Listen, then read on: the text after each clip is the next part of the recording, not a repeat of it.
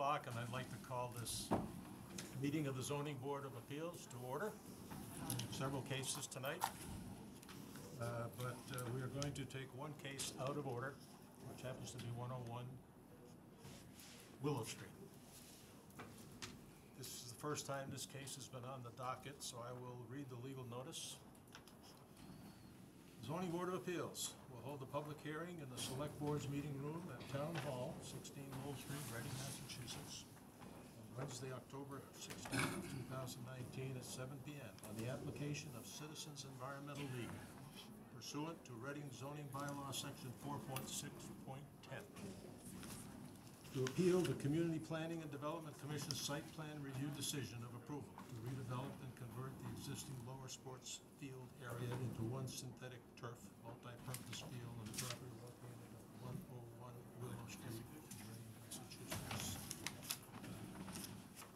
I will, unless there's an objection, I will dispense with the reading of the abutters list, other than to say they were all notified, as well as the Select Board, the Police Department, the Building Department, Health Department, Engineering Division, Town Clerk, Fire Department, Conservation Commission, Assessor's Office, CPDC, and members and associate members of the Zoning Board of Appeals, as well as the planning boards of Wakefield, Linfield, North Reading, Stoneham, Woburn, and Wilmington. If anyone here this evening wishes to speak on this case, testimony is given to this board under oath. So if you plan to speak, would you please rise now and raise your right hand. Yeah, that's why my name is. Doesn't hurt to do it. You don't speak, okay? Yeah. All rise. All rise, yeah. I swear that the testimony given by me before this board will be the truth, the whole truth, and nothing but the truth. Response is, I do. I do. Thank you very much. Mr. Chairman, at this point, I know what this is about, and I'm going to recuse myself from this particular case in that I am very good friends with one of the direct abutters to the project, and I have been hearing some things there. And anyway, just to clear any cloud of impartiality or whatever, I think it's best that if I recuse myself. I've known this person for 25 plus years, worked with him. I used to work with him before I retired. And, actually, I've been over his house within the past month. Well, we okay? And we want you to go out, sit outside and I will do that. wave the hand to you when we're all done, ready for the next case. Sounds good. All right. That means this evening on this case, we'll have 4 voting members on this case. Just a little background on this thing Before you go one step further, does everybody understand the significance of 4 voting members? Could be a tie. Could be a tie. That means that 4 out of 4 have to agree on one direction. I'm sure that's true. Is it? It's just an appeal of a hearing, of a decision. It's not a special So, permit. It's just an appeal of the site plan review. That's what I'm told anyway. Yeah. Okay. Okay. Just a little background on this thing very quickly, because we have a very busy schedule tonight, and we want to move these things as fast as we can, and but give them the attention they deserve. This is an appeal of a CBDC site plan review decision that was dated August 12th. And there's a letter that was received dated August 27th by the appellate Citizens Environmental League, signed by Louise Hillman. This hearing was set on September 19th at this date, at the request of the appellant. The appellant was notifying the town, she notified the town on October 11th that she could not meet the date, and was asking for a continuance to a date at this moment is unknown. We don't know what it would be. Although we did get a little clarification just before I got to the meeting, and I'll mention that. The town has had a lot of difficulty contacting the appellant. Did make conversation and contact within the last 24 hours. And I'll read that into the record in a moment. The ZBA action tonight is to decide whether, number one, to continue this case or not. And based on that decision, we then will be faced with acting on the appeal of the appellant and make a decision on that. And it's obvious that there's a fair amount of interest associated with this case tonight. I'll read into the record at the moment. We received there's been a couple of communications in the last 24 hours, in fact, in the last 12 hours. One of them is from the appellant, which says, I did receive your emails. As mentioned, I will be unable to attend this evening due to my ongoing family crisis and an inability to prepare.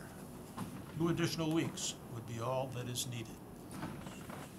And Andrew sent back a communication which said your request for a continuance will be taken up at the ZBA meeting tonight. But there is no guarantee that it will be granted, and if it's not granted, the appeal will be discussed as advertised. Is the appellant here tonight? I have to ask that question, see if it's yes or no. And obviously, she's not.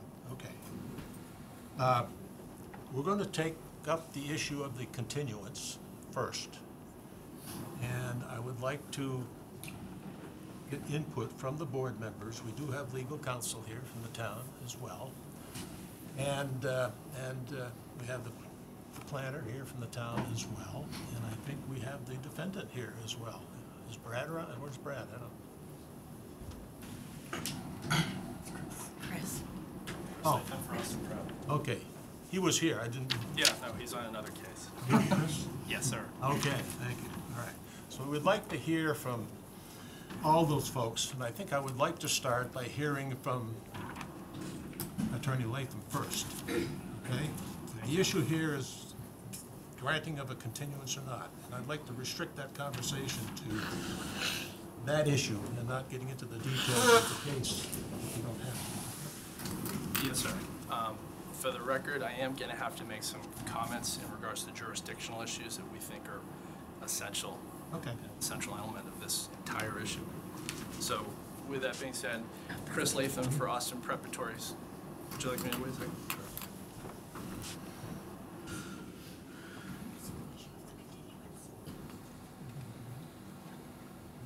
I think we'd like to do that. We're talking about continuance now. Yes, sir. The continuance, however, the jurisdictional aspect to it is essential to this because it goes to the very fact that my client is suffering hardship as a result of this particular appellant and their dilatory behavior. Question, comment?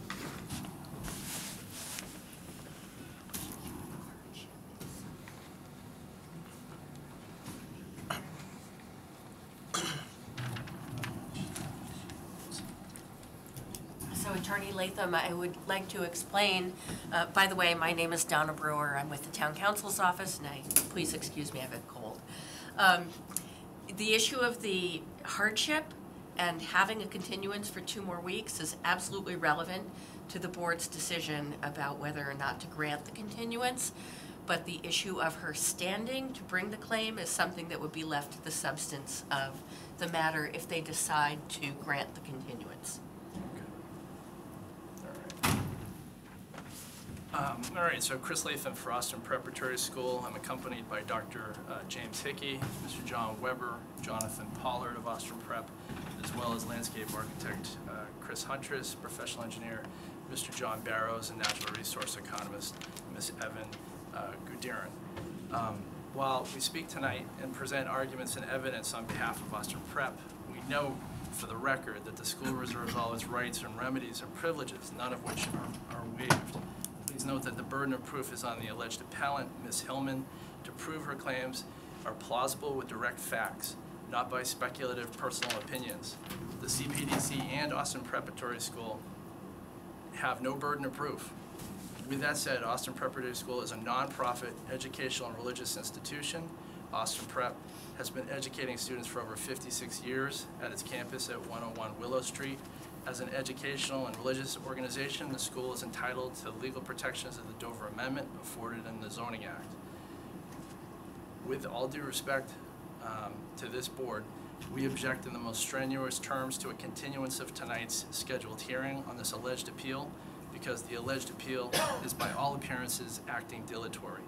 The appellant's objective appears to be delay and frustrate the process in the hope that Austin Prep's donors will fade away and that the passage of time will prevent the construction and thus prevent the use of the improved field for the next school year. Please recall that when the appellant filed her alleged appeal, she explicitly requested that the board not hear this matter sooner than the first week of October. The town accommodated the appellant's request and scheduled tonight's hearing. The town has thus already accommodated the appellant's request as to scheduling. Now, on a long weekend with town hall closed, within hours of the scheduled hearing and at least 41 days after the alleged appeal was filed, the appellant sends a late email requesting a continuance. Notice of this hearing was sent to the appellant weeks ago. I would say probably around September 19th, if not earlier, and the public notice was published for the last several weeks. Numerous citizens of Reading are now here tonight in attendance.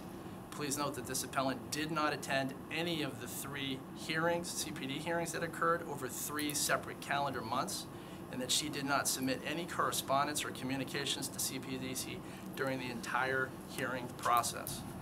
The appellant, who is not a party in interest, is engaging in this delay tactic because the appellant benefits from delay and will not suffer any legally appreciable loss of her rights or injury from this project.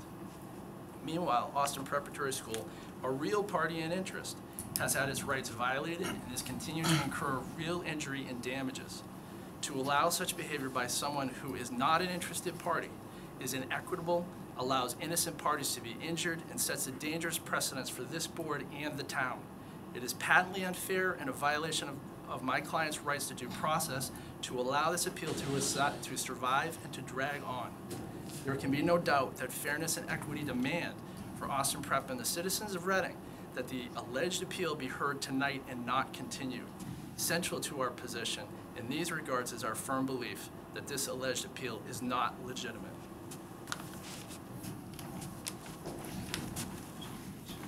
I'd like to turn to the members of the board for comments from them relative to continuance of this case based on the information we have received. I'll start with you, Nick. I really want to save most of my comments to hear what the public has to say, but you know, if this applicant is well within their time frame to appeal, then I can't, you know, I don't know what this person's intent, this she that you refer to, I don't know what her intentions are, but I don't think that's really a matter of substance.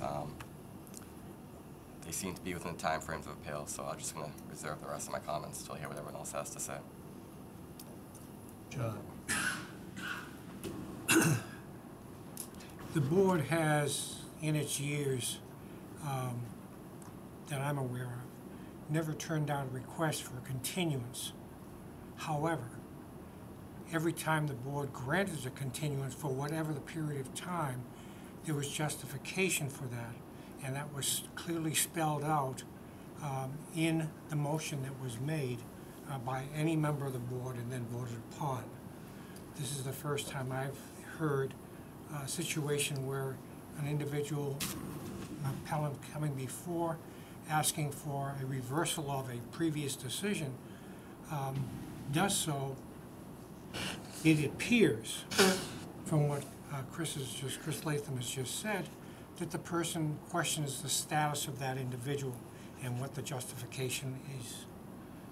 So I, like Nick, would like to hear a little bit more about the justifications of, and since the appellant is not here and did not put anything in writing other than the issues that she had with the decision of the CPDC, I'd like to hear more about that before we move on the continuance. But I have a difficult time addressing status if the person has not offered anything in terms of data or justification for what's coming forth and not being here, and then asking for a continuance.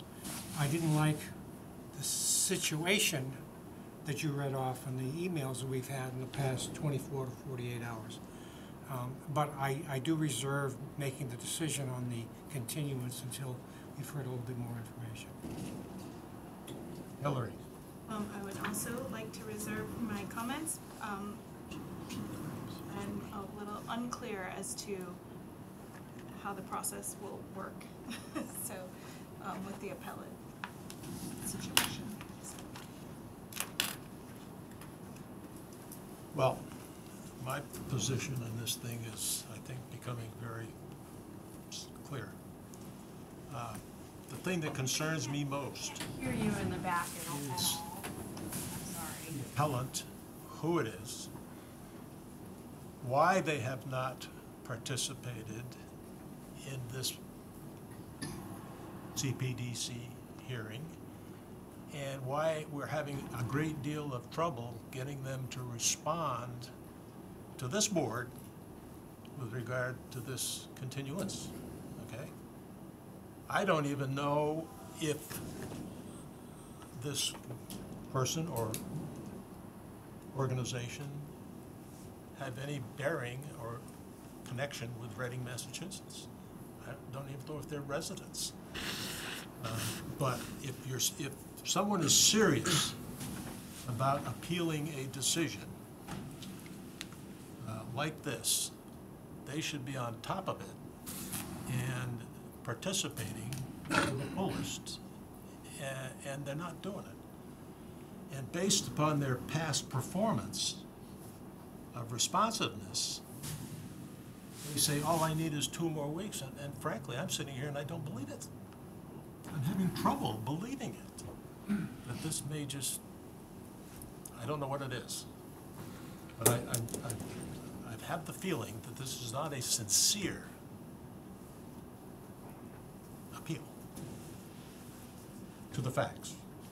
All we have is a letter in response to the decision, a letter. And if I sit there and study the letter, and I have, it basically lists literally every single piece of the decision that was made to support the decision. And I think, and this is just my single board opinion, member opinion, that what we're going to get is no more than what we have. I have my sense is that that person will come in here at some point, whether it's 2 weeks from now or whenever, and they're going to just reiterate and put a presentation around the letter they made. So I'm having trouble. We usually do grant continuances. We really do. And we've gotten to the point now where continuances are becoming a way of life.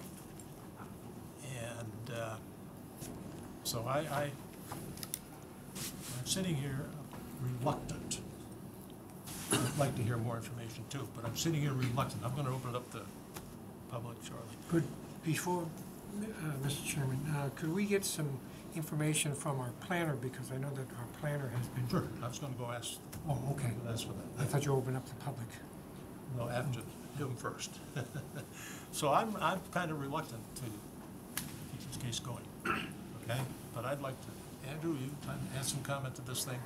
I can only really add that a site plan review application was filed on May 8th, and after multiple hearings throughout the summer, as you noted, the decision of the site plan approval was dated August 12th and filed with the town clerk on August 13th. The defendant also went through Conservation Commission, and an order of conditions was issued on September 4th, 2019, which was another multiple public hearing format. Besides that, like you have noted, I've reached out to the appellant many times with no correspondence until late this weekend, on the long weekend, so unless you have any other specific questions, I just have that quick summary. Okay.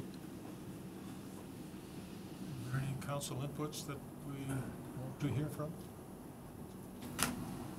No, I think you can, if you're inclined, you can go ahead and hold your vote on the motion to continue in abeyance and go forward with the substance if you want to hear from members of the audience, and then hold separate votes on the motion to continue, and then decide what you want to do about the fact that the appellant is not here.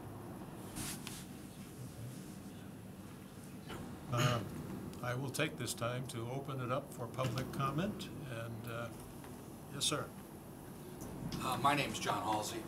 I'm a 30-year resident at 75 Beaver Road in Reading and a member of the Board of Selectmen. There are many things I have to say, but I know you want to limit these comments to continuance, and I think I can address that. Okay. And I'd like to speak about it in regard to the public interest and welfare, frankly. And I think that I would say, Mr. Chairman, to yourself and the other boards, the other members of your board, that a consideration is that this is a project that's been over a year in the making. It's been in the process since May. It has found its way through numerous public hearings.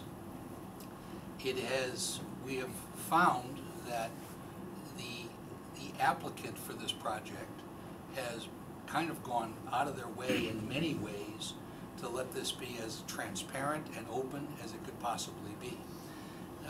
Back to the public interest in the continuance.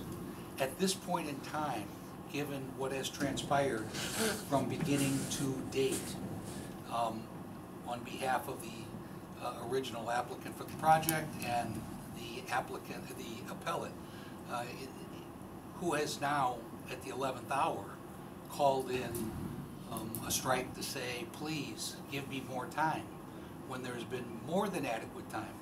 Let's get to the issue of the public interest and welfare. And I'm speaking to you as a citizen, although I am a member of the Board of Selectmen. Here's what I know. There are many, many citizens of Reading here tonight. They have followed the process of being aware of a public meeting. I myself, have paid close attention to this project for a number of reasons, which I'm happy to address when we're not speaking about continuance, and would like the opportunity to speak again when that comes up. However, we have all of these people here who have taken time out of their day to be part of the public process that you folks are adjudicating this evening. The idea of delay, further delay, particularly on a project of this nature, has several implications. One of those is, as we know, I was outside all afternoon. I don't know if anybody else was. The weather is changing. We're coming to that time when these kinds of projects can really get stuck in the mud, literally, if not in the snow. And that's so important to the public interest regarding this continuance, in my opinion, beyond the obvious. The plans, the utilization of the program at the school. I would remind everyone here that a fairly substantial percentage of the budget of this project is designed to assist the entire town of Reading in a project that will mitigate many of our flooding issues in that area. This is not small. This is very large. And should we delay and find ourselves in a place where construction can't continue, not only is the project and the utilization by the students impaired significantly, and it is, the public interest is also significantly impaired, because as this project completes itself, we find ourselves in a position to be greatly benefited as a town on floodplain issues and things of that nature. I would urge you to reject the continuance of this and hear tonight the appeal as you've received it, with the comments of many people here are abutters. Some other people are members of committees who have already adjudicated this particular project, including myself. When we were approached as a Board of Selectmen early in this process to ask our permission to increase their budget to help us with an issue that we've got in town that can, likely be resolved. So I would urge you to move forward with as much speed as possible and deny this continuance. Thank you. You want to speak? Chris? I just have to say, many of the questions that the board has, or may have in regards to this lady's standing, and where we are on this procedurally, I believe that I can answer them pretty substantially. And I think it's central to the question of whether this board decides to continue or not continue. I really, really think it's central to that issue for the board to hear this. It's up to you. I'd say go ahead. All right. With all due respect to this board, Austin Preparatory School does not believe that this board has jurisdiction over this matter for the following reasons. Number one, the appellant does not have standing to appeal. That's legally does not have standing and factually does not have standing. Two, the alleged appeal was not timely filed. Regardless of what people say, it was not timely filed. Three, the alleged appeal does not comply with the procedures established in the bylaw itself, section 4.6.10. Number one, in regards to lack of standing, Ms. Louise L. Hillman signed and brought this alleged appeal individually. She does not have standing, however, to bring this appeal. The Town of Reading zoning bylaws state explicitly at section 4.6.10 as follows. Any person aggrieved by a decision of the CPDC pursuant to section 4.6 may appeal such decision to the Zoning Board of Appeals within 20 days of the date filed with the town clerk. A party must be aggrieved to have standing to appeal. Ms. Hillman is not a person aggrieved within the meaning of the bylaw or the law. To be a person aggrieved, she must be one who suffers some infringement of her legal rights. Such injury must be more than speculative, must be private, particularized, special, different, distinct from the general community interest, as well as not too remote. Ms. Hillman is not an abutter to Austin Preparatory School, nor is Ms. Hillman an abutter to an abutter. Ms. Hillman is not on the certified list of abutters to Austin Preparatory School. Ms. Hillman is not a party in interest, nor is she a citizen of Reading, nor a property owner in Reading. Under the law, only a limited class of individuals, those whose property interests will be affected, is given standing to challenge the board's exercise of its discretion. The abutters of Austin Preparatory School did not appeal the CPDC's decision. Ms. Hillman is therefore not an aggrieved person under the law because she is not a property owner and has not suffered any individualized or cognizable injuries recognized by the law. Ms. Hillman thus cannot provide credible evidence that she is going to suffer special and different from the concerns of the rest of the community because she does not have a legal rights or property interest adversely affected thereby. Louise L. Hillman is demonstrating nothing more than expressing her personal opinions and conceptual claim of a general civic interest. Although Ms. Hillman's letter purports to be on behalf of an organization, it was individually signed and submitted by Ms. Hillman. No organization entitled Citizens Environmental League and Community Preservation Society is in existence with Secretary of State of the Commonwealth of Massachusetts. Citizens Environmental League and Community Preservation Society also does not own any real estate interest as an abutter to Austin Preparatory School, nor in the town of Reading, and thus does not have a cognizable interest sufficient to establish it is aggrieved. Likewise, it is settled law in Massachusetts that a statement of organizational purpose cannot close civic association with aggrieved person status. Aggrieved person status is no less a jurisdictional condition to maintaining an appeal to a Board of Appeals under Mass General Laws, Chapter 48, Section 6, than it is to maintaining judicial review under Section 17. To quote the precedent-setting case of Chongris. I have all of these cases, and I'll submit them in a memorandum to the board after I've completed. Ms. Hillman individually signed the alleged appeal despite the fact that she and the alleged organization are not aggrieved, and thus, quoting the court in Turner, she had, quote, no right to file it, and the board has no authority to hear it. Number two, the appeal was not timely. Ms. Hillman did not timely file the alleged appeal. The town of Reading zoning bylaws stated section 4.6.10 as follows, quote, any person aggrieved by a decision of the CPDC pursuant to section 4.6 may appeal such decision to the Zoning Board of Appeals within 20 days of the date filed with the town clerk. the CPDC filed its site plan review approving Austin Preparatory School's lower field project with the town clerk on August 13th, 2019 at 1:47 p.m., counting 20 days from August 14th, 2019, giving the alleged appellant the benefit of the doubt by not counting the day the CPD actually filed the decision. That date would be September 2nd, 2019, which is Monday, which was Labor Day.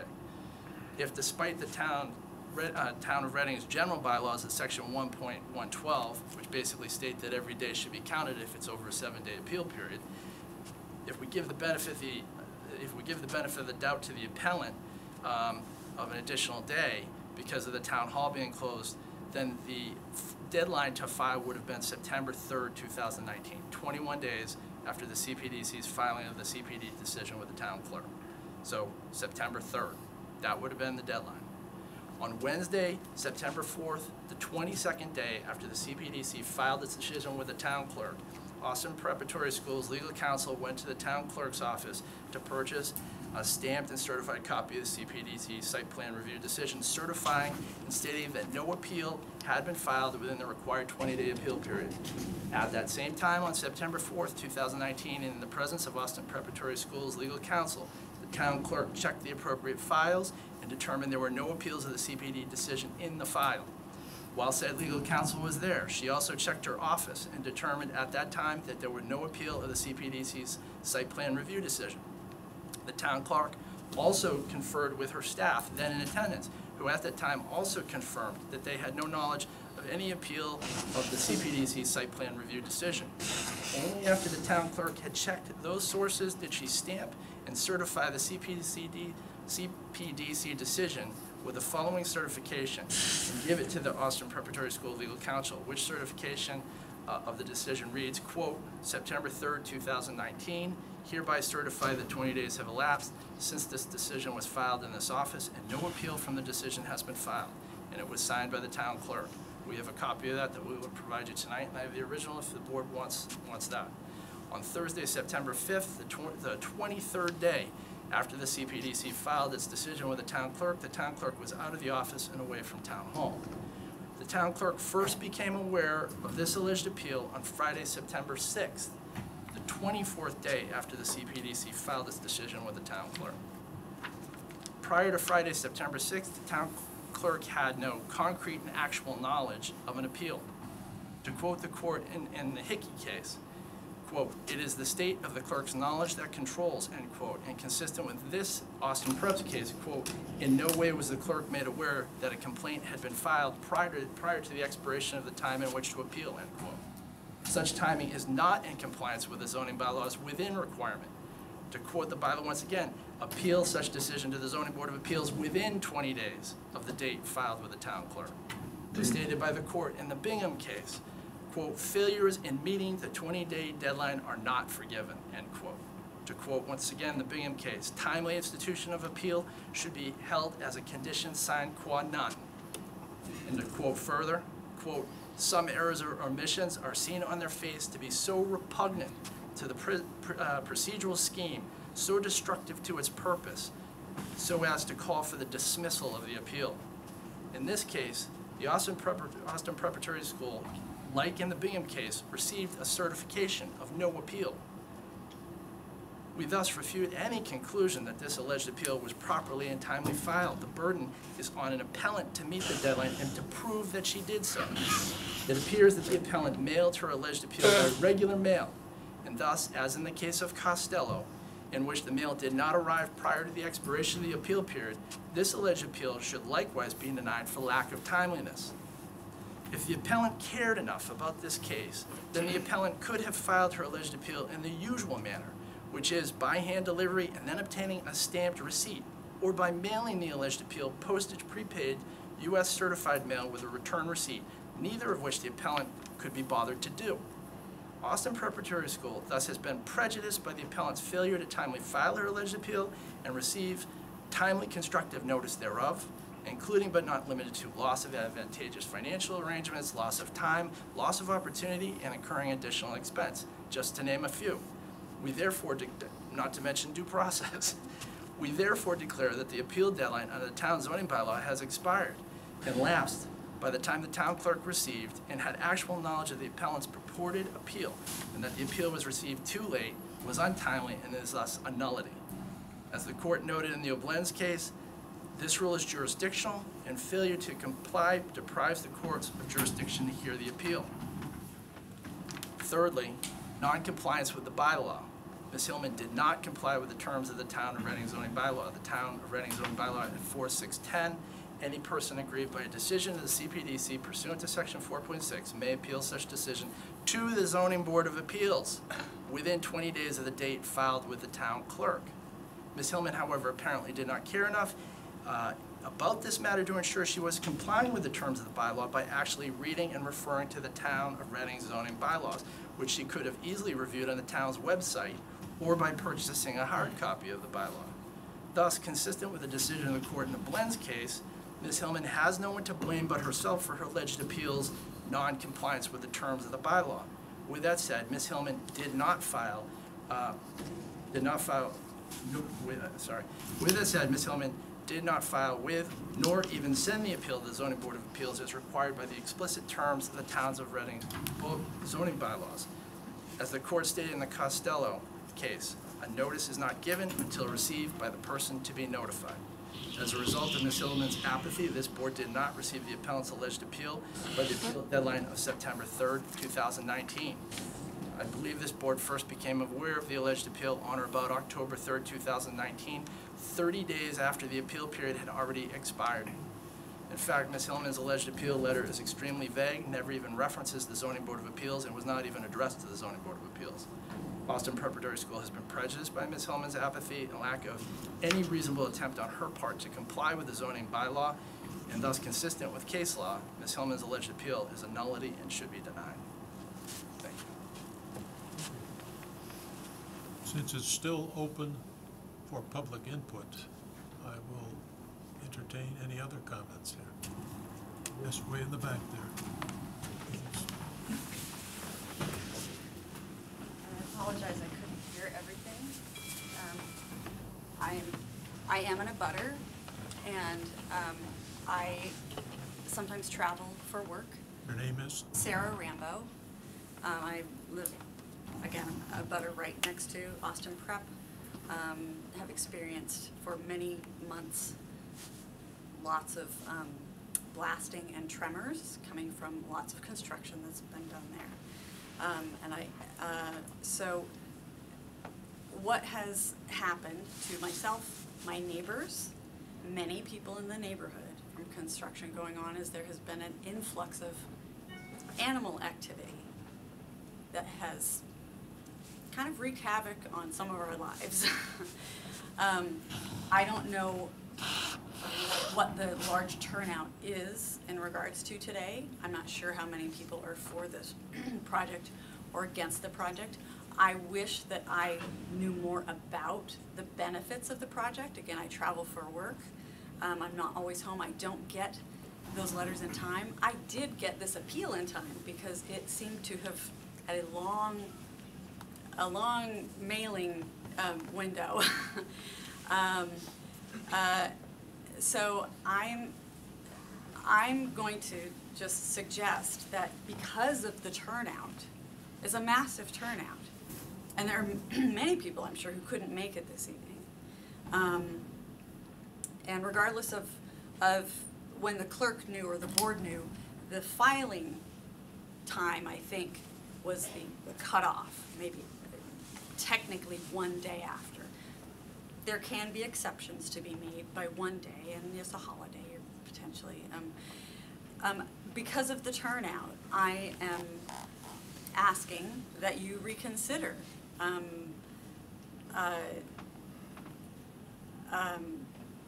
abolishing the appeal itself, and hear from more people from the public. Everybody I ask in my neighborhood about the construction issues, that construction's great, you know, more people, more taxes, more, you know, taxpayers, I should say. It's fantastic. However, there are things that need to happen in order to prevent issues that have happened to me. I've told the board this before, I had planned to leave my home to the town. I don't have children. To the town as open space.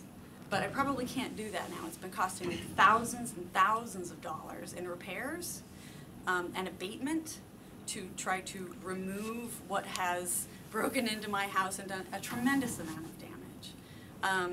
And you don't always know it's there. My house is immaculate, and it's just changed my life dramatically, as well as other neighbors around me. So that's a plea that I'm making in order to hear more from the public on various sides of it. And again, I wish I knew more about the project. It's the timing for notices for me does not work. Thank you. Yes, sir. Mr. Chairman, excuse me. My name is James Hickey. I'm the headmaster of Austin Prep. This process has been going on for quite some time, and Austin Prep has gone to great lengths to make the process open and transparent. We, as an institution who has been going through the permitting process, we have appeared in front of the Select Board, we have appeared in front of the CPDC, and we have appeared in front of the Conservation Commission. Each of those appearances required notification.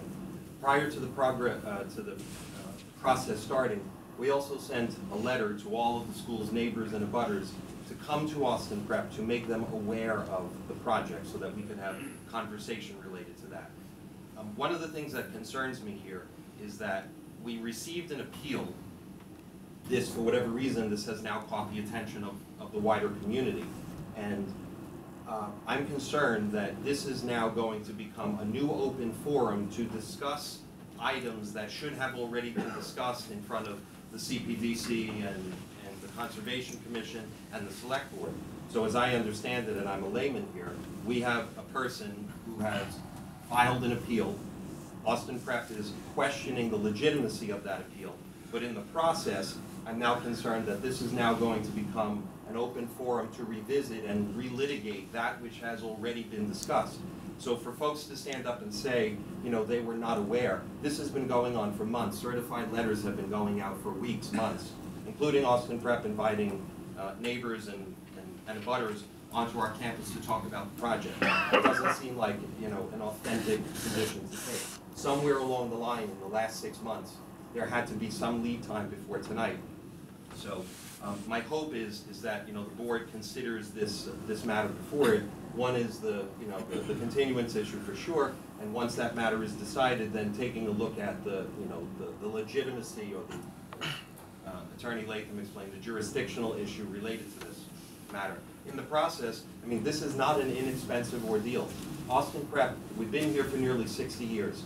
We want to be a good neighbor. We are not perfect. We are made up of an organization with a lot of people. Human beings are imperfect. I do, as headmaster, whatever I can to live within the spirit of the law.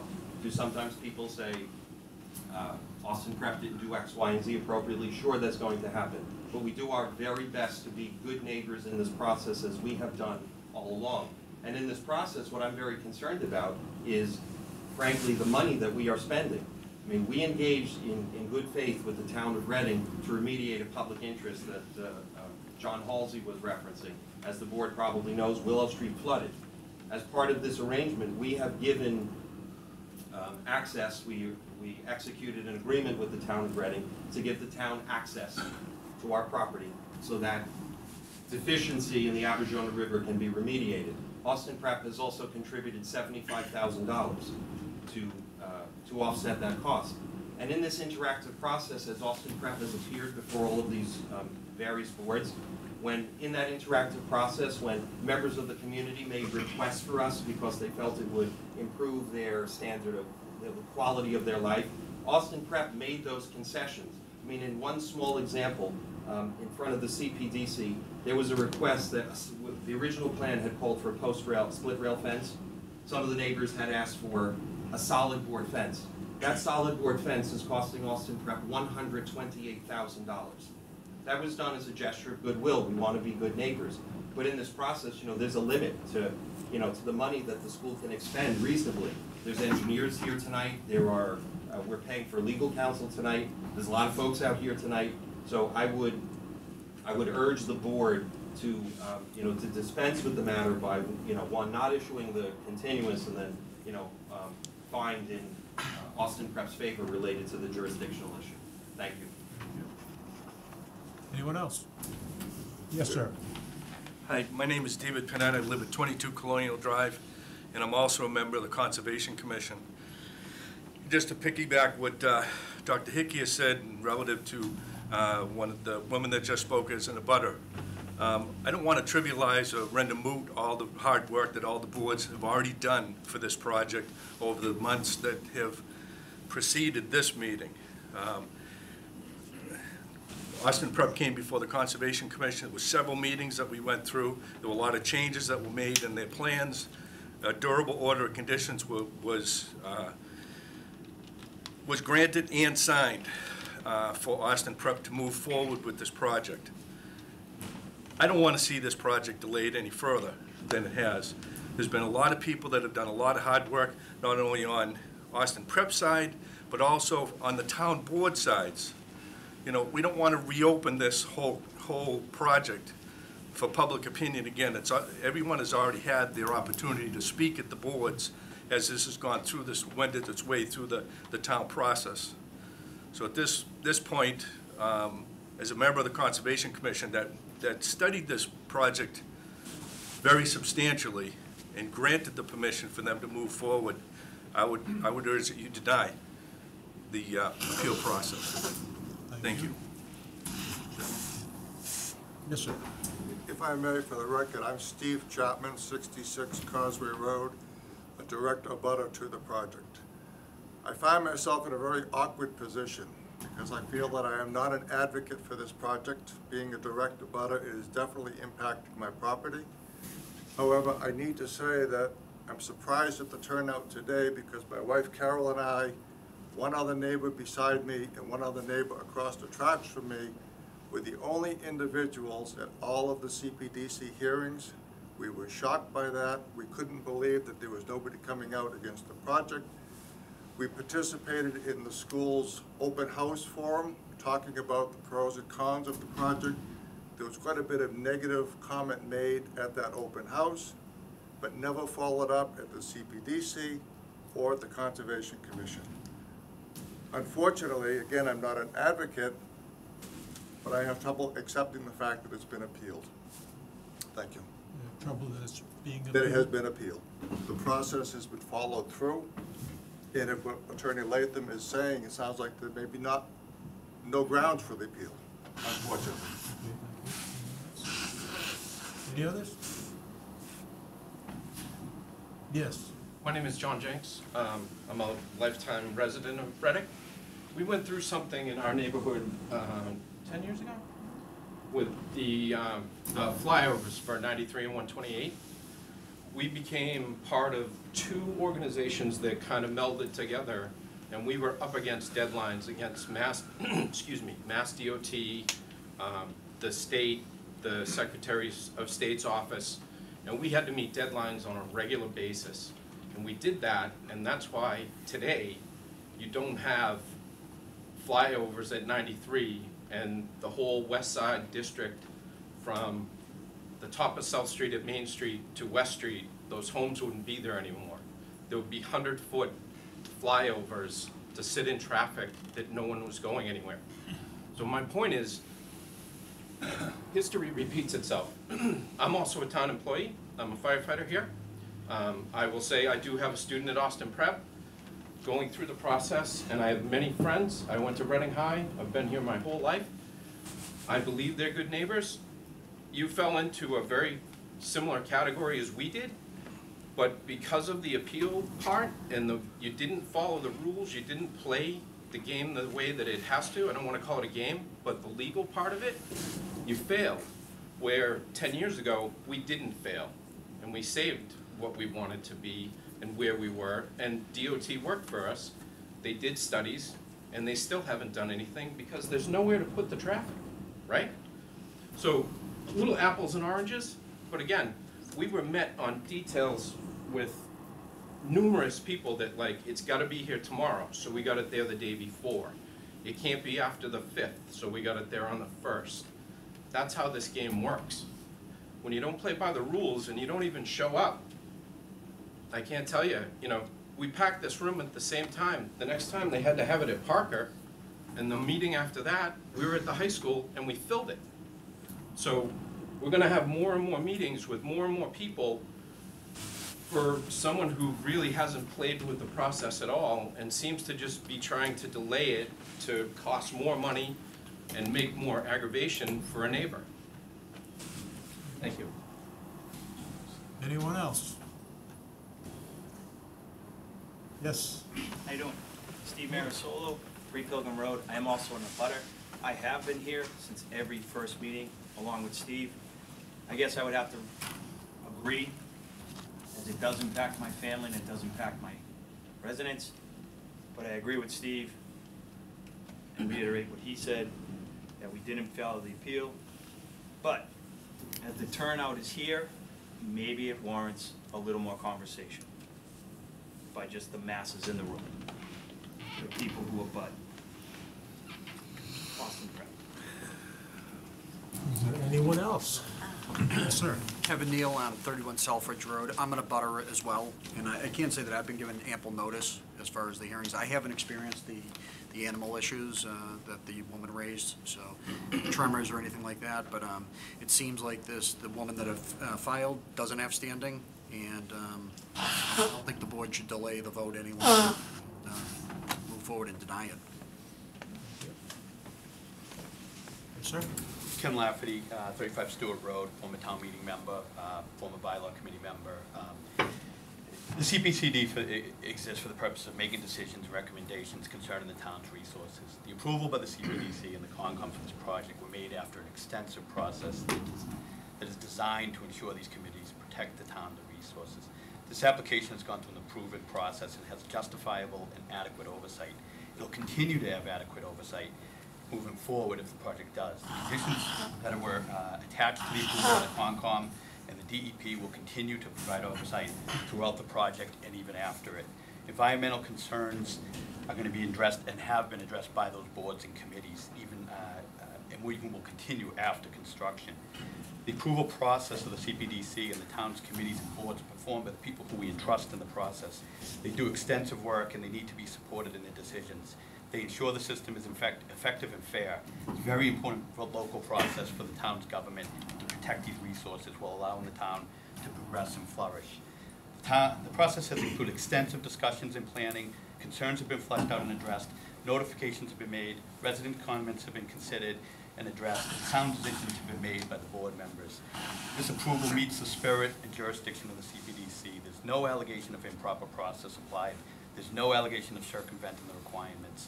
Unless there's improper procedures identified, this board and the boards and committees should be supported with the sound decisions that they make and be upheld through an appeal process. We rely on these people to make good decisions, and it works for the town. They do great jobs for everything. Some of the parties may not like the outcome of the decision, but there's no evidence that the rules and the process were not followed. The applicants worked very closely with the process, addressed the concerns, been willing to go above and beyond. The applicants invested time, money, and process and tried to do things the proper way. There's no good reason to continue to withhold it. There's no place for an outside group to attempt to use the appeal process to needlessly delay a project to further their interest, exposure, or leverage themselves. And Reading should not entertain such tactics in the local government process. Yes, ma'am. Yes. I agree with what that gentleman just said. And I just want to clarify that the large numbers here today, I'm not in a butter. I am a Reading resident, but I'm here to support that this appeal not go forward. So I don't think you can assume, Laura O'Neill. There were some assumptions made that the people here were abutters and wanted this project delayed. I just want to. Yes, sir. Obviously, Austin Prep has a vested interest in the project moving forward, and many, if not a majority of the people here tonight are from Austin Prep who came to show, their support for the project, and that's why I think the room is filled. We're all Reading residents. Any other comment? not, May I just approach the board to submit the memorandum and the case law in support of our position?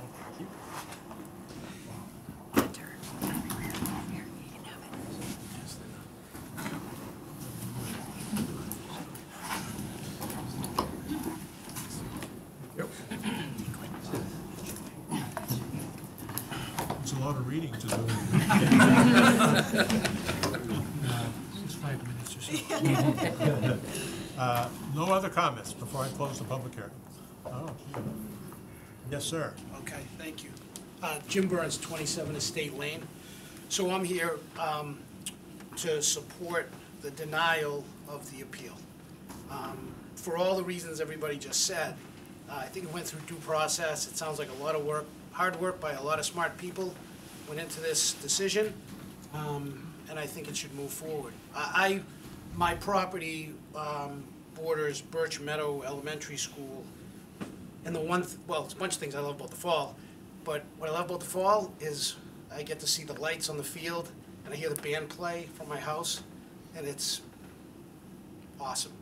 And I love hearing the games. I can hear the announcer from my house. First down, Reading. I mean, I love that stuff. So let's get going. Let's get going. Let's build that field. Let's let these people enjoy what I get to enjoy from my house. It's life. Let's move forward. Thank you, and someone else had his hand up. Yes. Hi, I'm Ray Hanlon. I 13 years at 78 Middlesex Avenue in Reading. My daughter's a senior at Austin Prep, and I'm here to support the schools, that this project move forward. One concern that I had about this person is if they were legitimately going to be here, if they legitimately represent an organization, why isn't someone else from this organization showing up? Another hand over here. No, you. Hi, my name is Joy Kripa. I'm a longtime resident of Reading as well, at 3 Whittier Road. I'm also a parent of my son who goes to Austin Prep. He's a senior, and he's a co-captain with his friend of the Austin Prep baseball team. It just seems to me that it's something you had mentioned. If she was serious about this, she would have been here, or she would have been able to send somebody to represent her and share her side of the story, that we're all looking to hear about what her side of the story is. If this were continued, it impacts the student athletes who are passionate about this, just as all of us who are sitting here, came here today, are very passionate about this project. If she shared that same passion about what her objections are, she would be here, or she would send a representative to do that. Yes, sir. I'd just like to add to that. That was my wife that just spoke, but a school that's been here for 54 years deserves to make improvements. And, construction happens. I feel bad for the people who are experiencing problems with roads or whatever. If anyone wants to elaborate on that so I can understand that better. But Reading, Austin Prep's been here for a long time now. And, I think Austin Prep's been a good member of the Reading community. And so I'd like to see it. Thank you. Thank you. Yes, ma'am. Karen Croto, been a lifetime member of Reading, been here since 1976. My son is the other co-captain of the Reading Austin Prep baseball team.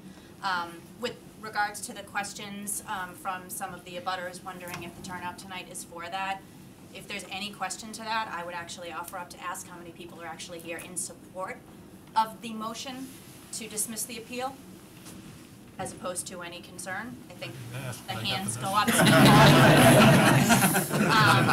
And the other point is, with respect to the concern of the rodents, there's a lot of construction going on in the town of Reading, period. There are new water lines being put in on Lowell Street. There are new water lines being put in on West Street. So to correlate that this has to do entirely with this rebuild of the project, I think is a bit of a stretch.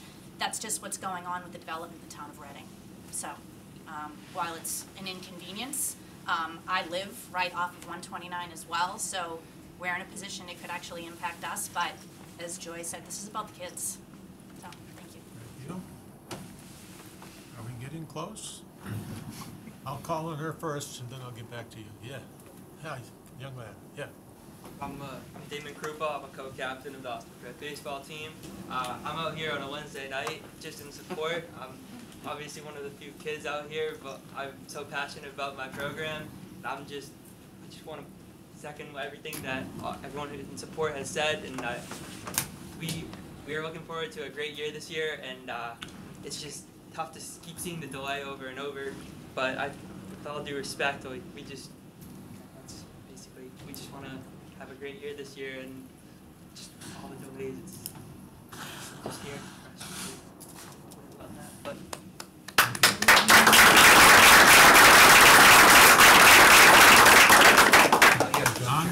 John Halsey again, 75 View Road. As a point of clarification for me,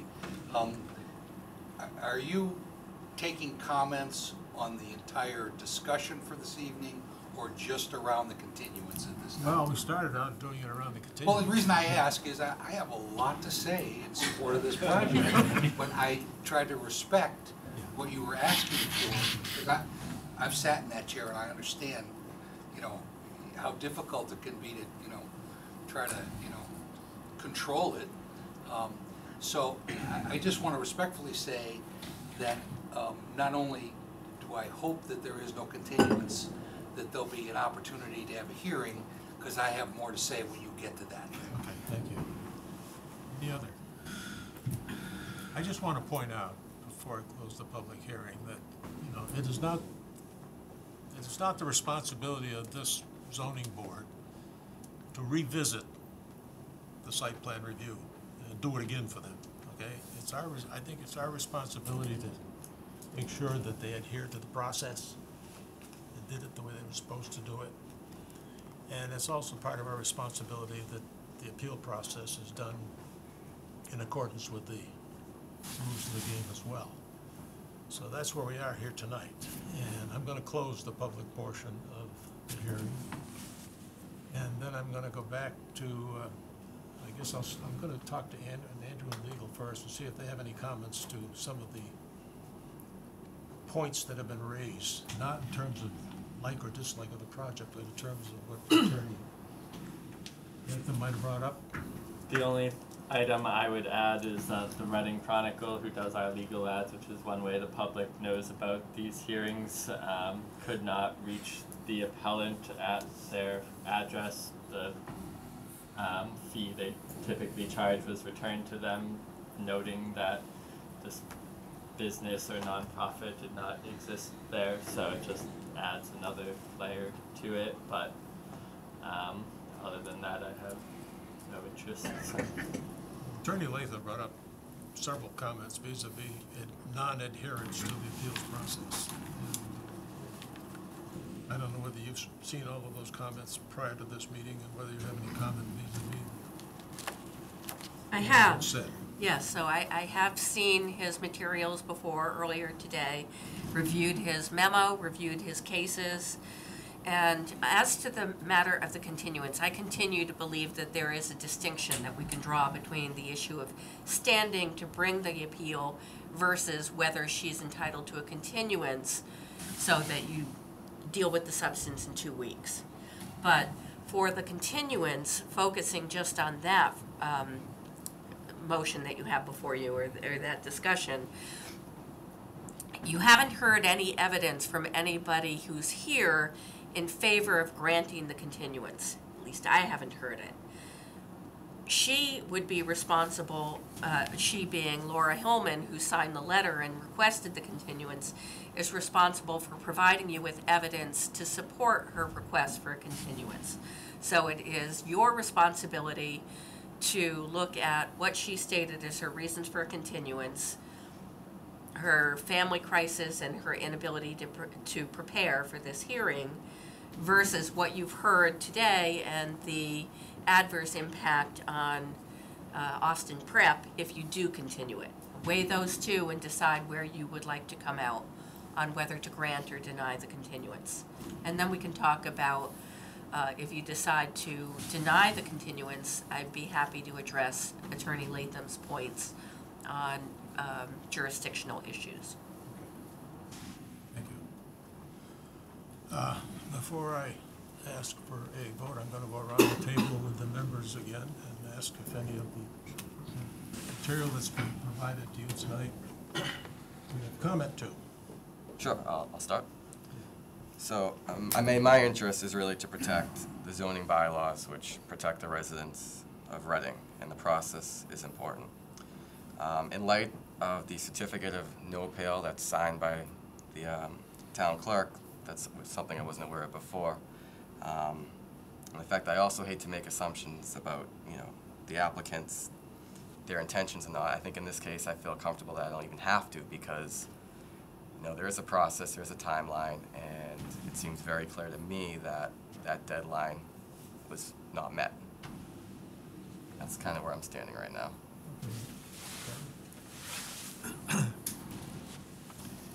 I think there are two issues in my mind. Issue number one is, does anyone under 4.6.10 have the ability to come forward and make an appeal? I think Attorney Latham clarified that who has status or who's eligible for status. And hearing from Andrew, our planner, and other individuals who have, over a period of time, it's not just been the last 24 to 48 to 96 hours, it's the number of people who have not been able to get a hold of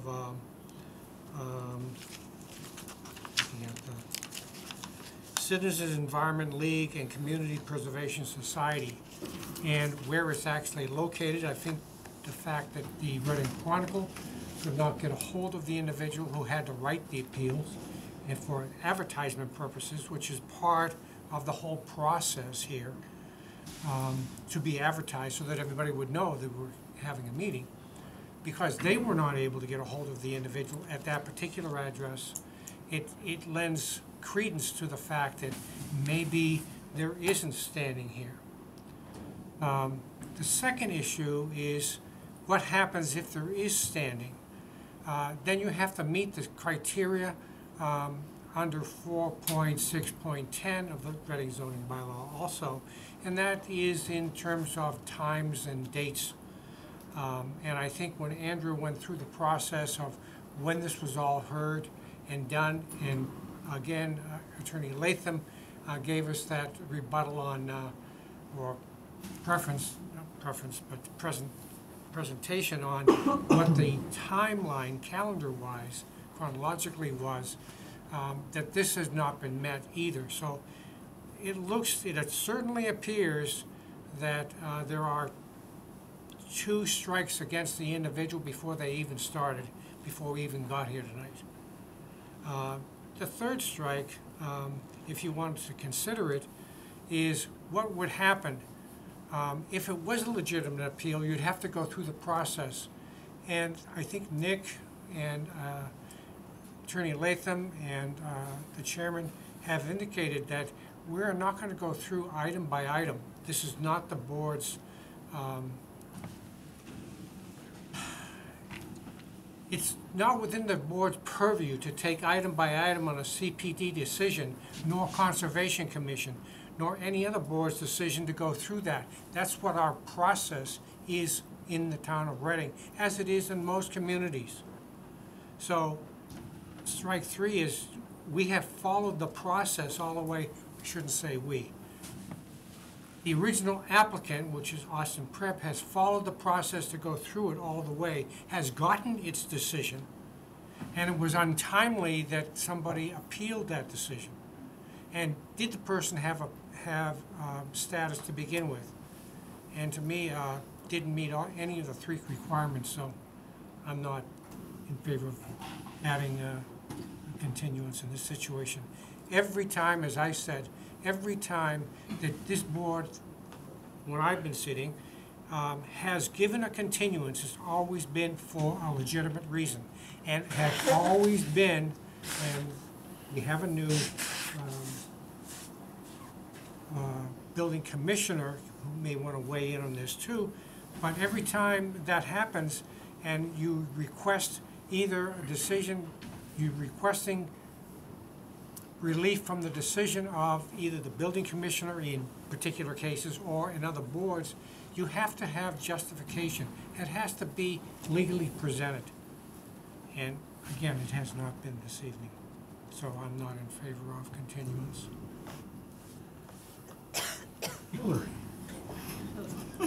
I believe Nick and John have covered the majority and all of the statements that I would be making.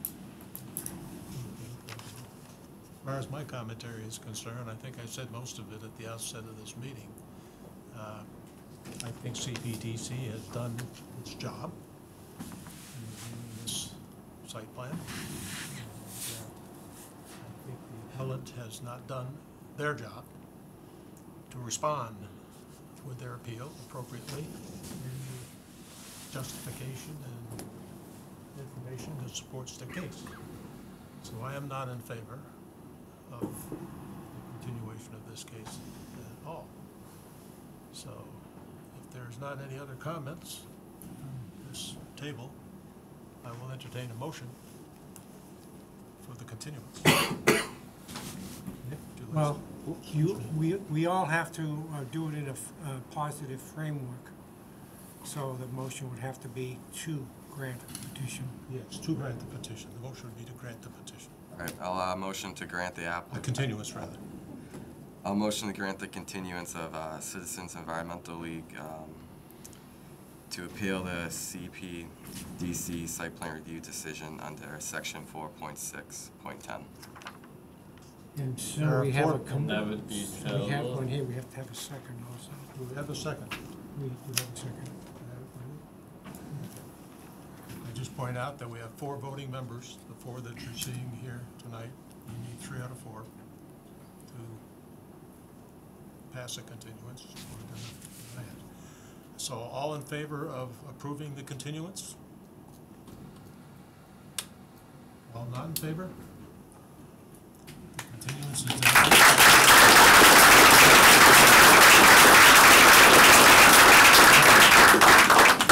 Now we need to move on with the appeal.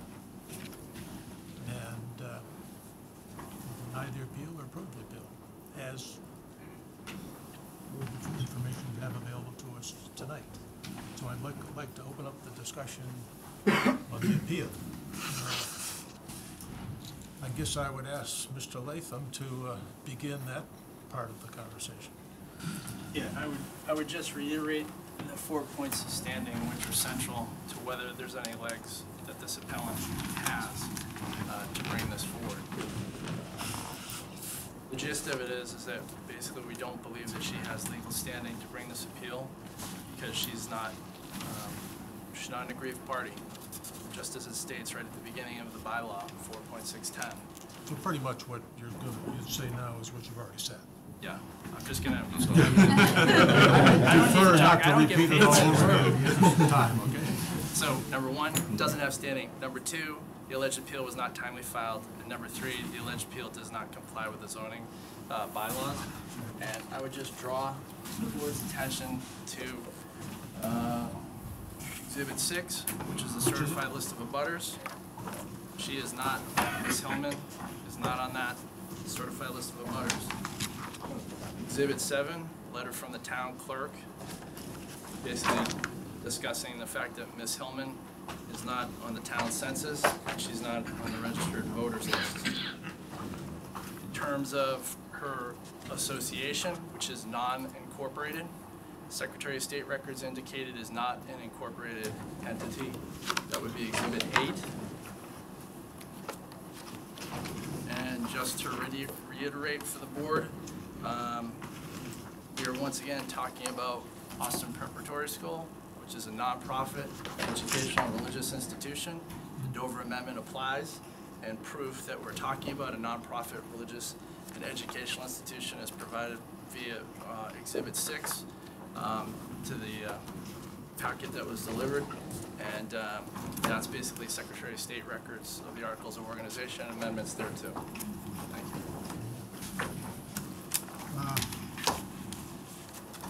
Is there input from Mr. Field? Other than what you already said? Again, just to add that the other boards are followed by due process, and this application or appeal has not seen your normal ZBA application form or other typical requirements even for such an appeal, so that's all I would add. Any comment for you, Donna? Yeah, so I'd just like to say that, or let the board know that it is the appellant's burden to prove that she is a person aggrieved in order to proceed substantively with her appeal.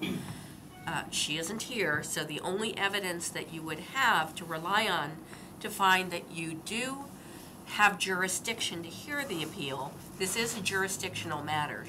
She has to prove she's a person aggrieved for you to get to the substance of her complaint. The only evidence you have that she's a person aggrieved is in her letter. And the letter simply states that she is an aggrieved party. She does not provide any evidence to support that statement. Given that it is her burden, that seems to me legally insufficient to meet her burden. All right, I'm going to go around to board members. I'm going to start with Hillary this time. Great. So I don't understand how this is part of the zone. Right? Is that what I'm saying? You don't know, I you're, don't- you're asking why is Why it is before it the Board of Yes, Zoning why Board is of it before Appeals? us? Who do I ask that to? Either the You chairman can make or the the town statement council. if you'd Say town council. Well, it's before you because your zoning bylaw provides that persons who are aggrieved by a decision of the CPDC site plan review can appeal to your board to have that decision reviewed to see if the CPDC basically abused its discretion, somehow did something that cannot be supported under the facts when they issued their decision. So that's why it's here. But again, there's those procedural hoops that anybody who wants to appeal it needs to go through. And they've been outlined as they've got to prove that they are a person aggrieved, which means they have a particularized interest that is harmed by the CPDC decision. They have to prove that. Then they have to prove, if you get to the, you have to prove that it was timely filed. Then you also do have to prove that the proper steps were paid about addressing it to the proper board. Now that last one is not jurisdictional, so that is just something for you to take into consideration, but it doesn't necessarily throw out the appeal. It does not defeat your ability to hear the appeal, unlike the issue about whether or not she is an aggrieved party. If you find she is not an aggrieved party, then the substance of her appeal does not go forward.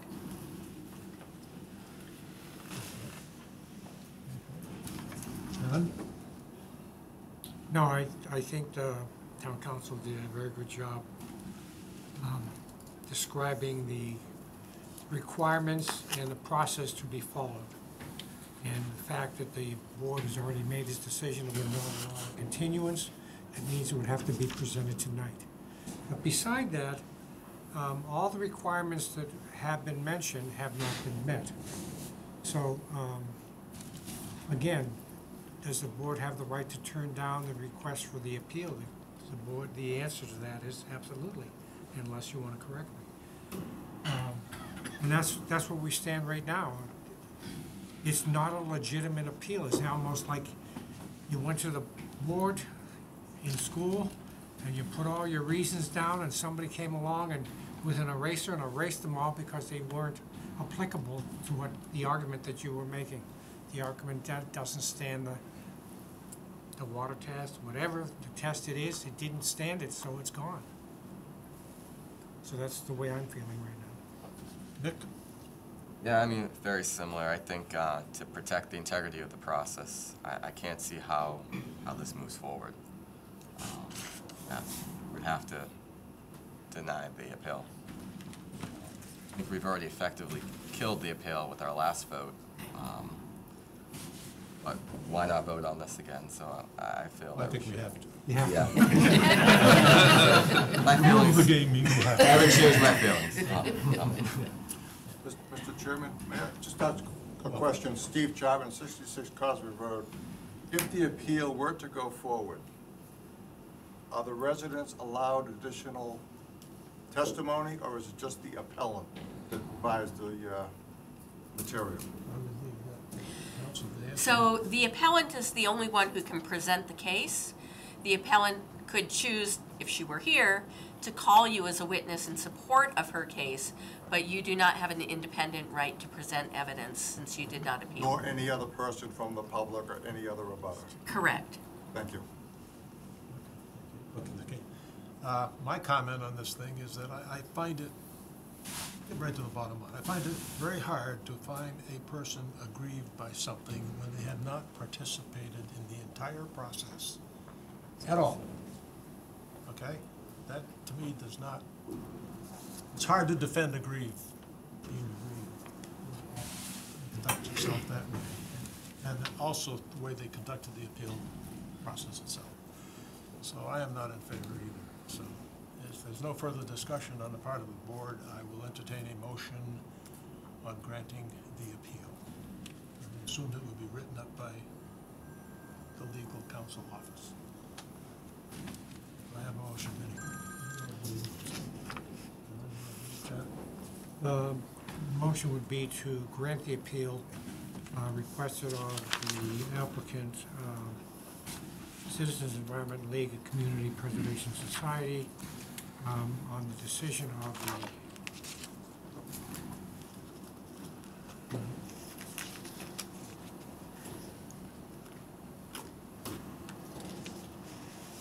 to grant under 4.6.10 of the appeal that the Community Planning and Development Commission review decision of the approval of redevelopment and conversion or convert the existing lower sports field area into a synthetic turf multi-purpose field on the property located at 101 Willow Street, Assessors Map 25, lots 43 and 45, Map 26, lot 44 in Reading, Mass.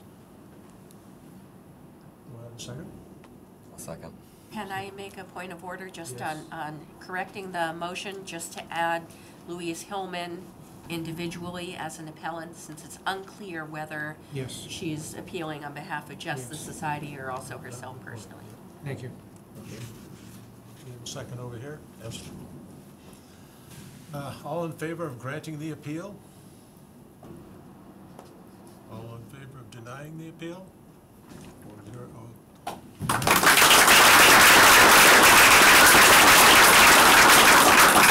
I apologize for taking almost an hour and a half to get through this thing. Sorry. I probably should apologize to the case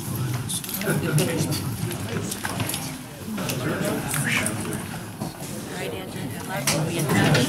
Absolutely.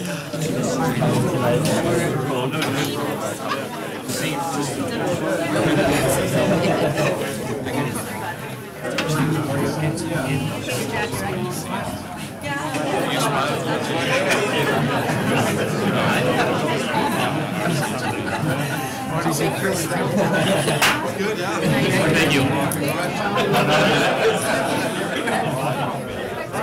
Thank you for that correction, too. Yeah, no problem. Yeah, thank you.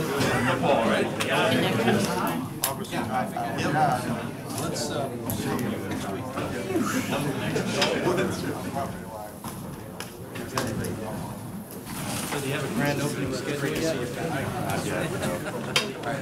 Thank you all very much. Appreciate your time. Thank you. Long road ahead. Gotta get in, we gotta get a lot of it tucked in before winter. How you doing? Good, how you been? Good. See you again. Hi, Jim Hickey, how are you? How are you? Very good. We'll be by from the building. Thank you again. Get you to build. Thank you guys. I think we're outside the setback. They were all in agreement supporting you guys. The dugouts, yeah. We just have all. Hello. Yes, absolutely. Just consider them part of the regular Sneak out with the rest of it.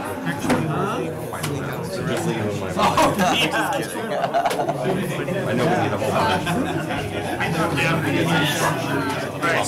So basically, on the railroad. Actually, that would have been nice of you. Okay. Thank you very much. Thank you again. How did they gave you? That was a doozy. Thank you very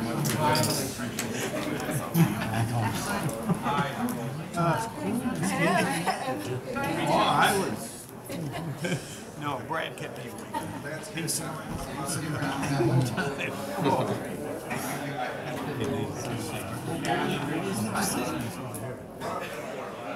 I'd like to handle the continuance of 104 Salem first. I would recommend getting that out. not surprised. It's pretty difficult. Cannot shut the door. Mark cannot shut the door. Can't shut the door. I can't. Public hearing. The town do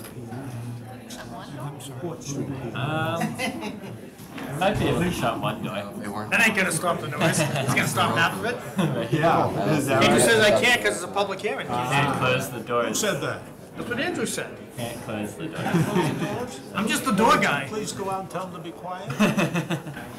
Is that against the rules too? You can't close the doors.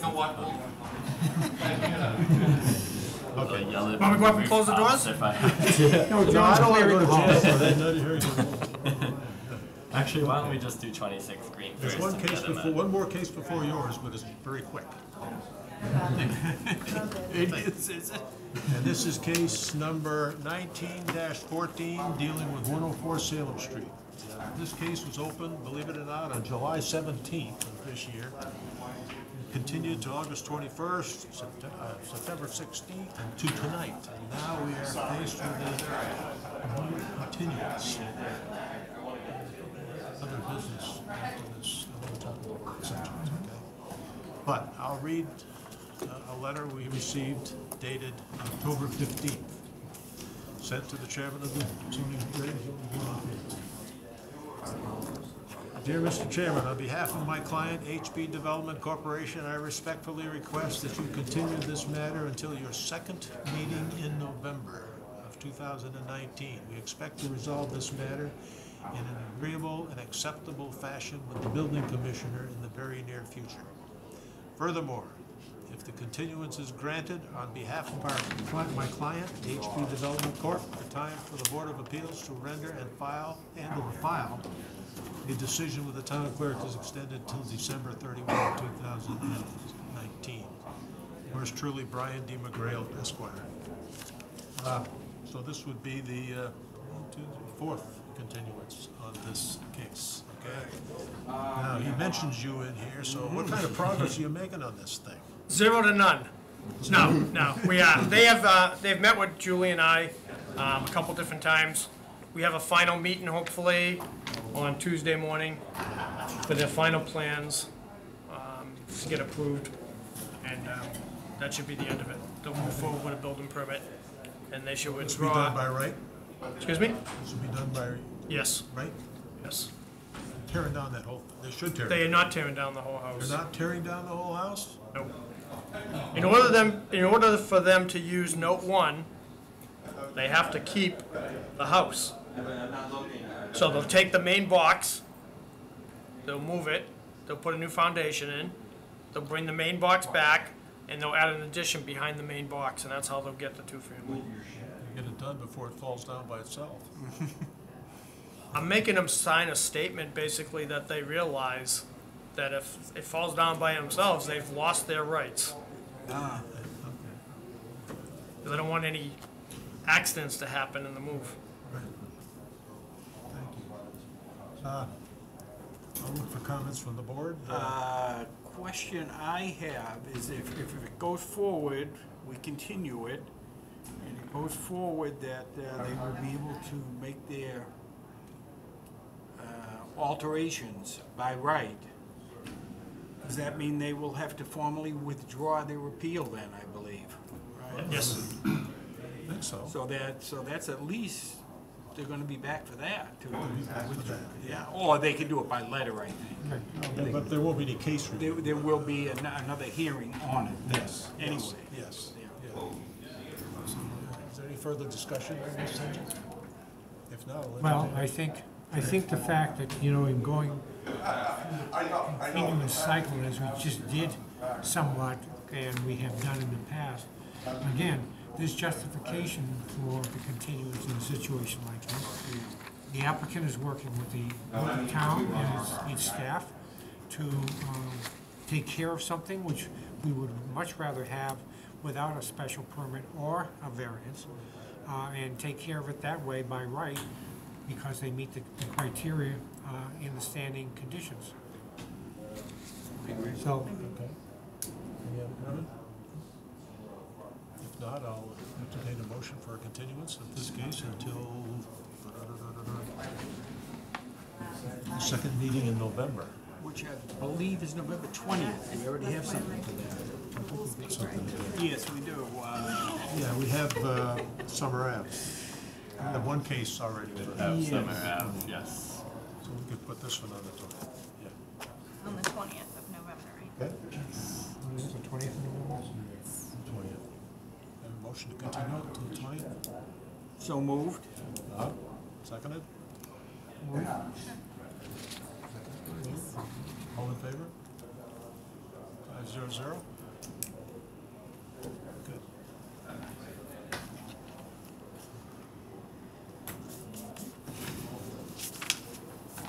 Okay.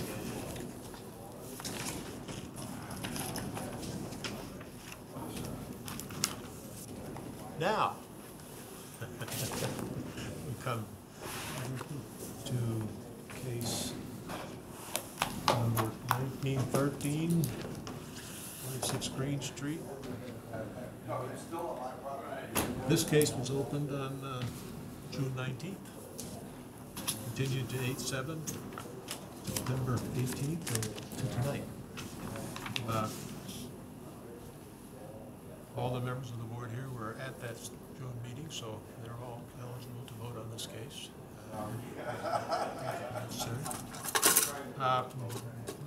When you came before us on June 19th, I'm trying to recall and just resurrect a little history here.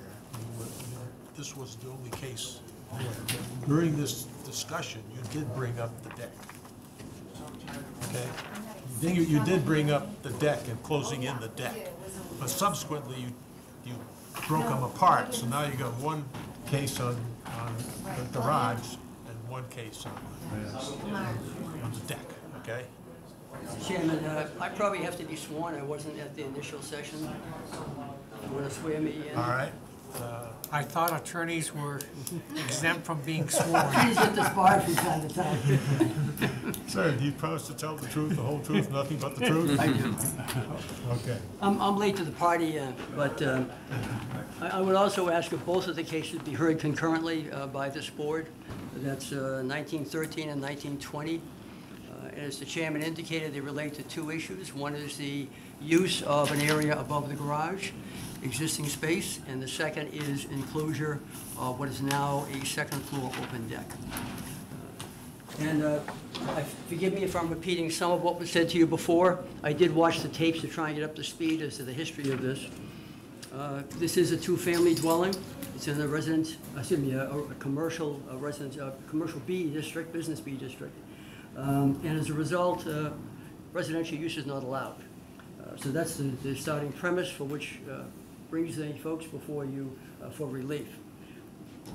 So as to the issue of the using the garage above the garage for residential purposes, they have a growing family. They would really be able to use and would like to use that area. In the first application, they requested it be used for a bedroom. They sensed some resistance to that on the board, and they are here modifying their request to use it as a family room. I think part of the credibility had some concern people have, are you going to get permission to do this? You're going to make another bedroom or make a third unit out of this? I'd like to point out that over the years since 2011, these folks have done nothing to use that area contrary to the permission that this board granted for storage. So that shows that they're credible people. We're more than happy to give any kind of assurances you need that would not be abused if you give relief to allow that area to be used for living accommodations for them. The second reason of wanting to enclose the deck is a consequence of a massive building being built behind them. It's 4 stories high, it's 55 units, and 69 parking spaces. This is a drawing that was presented to the CPDC as part of the 40R approval. It shows the impact that this building has on these folks. So you can see that they totally lose their privacy on their second floor open deck. They're not allowed to enclose that. So that's the motivation behind asking for relief for that be able to enclose that. I also saw on the tape there's some question of whether or not you had authority or the ability to grant permission to amend a special permit. There was discussion about the section changing. I believe I saw a later section that there'd been some research in that done. The decision was made that you could. In any event, I'd like to point out and quote from 2 cases for you. They're very succinct. The board has the authority to modify an existing permit. In a land court case, and I can give you copies, basically said a special permit granting authority has the same discretion to amend the special permit as it had to grant the special permit in the first place. Supreme Judicial Court made a decision when a board wishes to change or amend a previous decision, a zoning board has the inherent power, but that the board may not make a substantial amendment which changes the result of an original deliberate decision or which grants relief different from the original grant without compliance with the relevant notice and hearing requirements. You've done that. You gave notice, you published, so you do have standing clearly by case decision to be able to go back and amend a special permit that was granted before. I'd like to also go to the section, Chapter 48, Section 6, as you know, who have been sitting here for a while, are aware of that. I'll just quote one section. A pre-existing non-conforming structure or uses may be extended or altered, provided that no such extension or alteration should be permitted unless there is a finding by the permit granting authority, which is you, designating by the bylaw that such change, extension, or alteration shall not be substantially more detrimental than the existing non-conforming use to the neighborhood. That sounds just like the Reading zone bylaw. That's where the zoning bylaw came from, is the State Enabling Act that says, so there's both the state statute that allows you to do it, as well as the bylaw itself. And of course, you know, there are 2 sections, the section dealing with non-conforming use, section dealing with a non-conforming structure. They both end up with the core issue being to prove to you, to your satisfaction, that what we're asking for will not be substantial detrimental to the neighborhood. That's the core issue that we're asking, and we're prepared to present that to you tonight. First of all, there's no change to the footprint being proposed. This is all either within the existing building or in addition to the top of the second floor.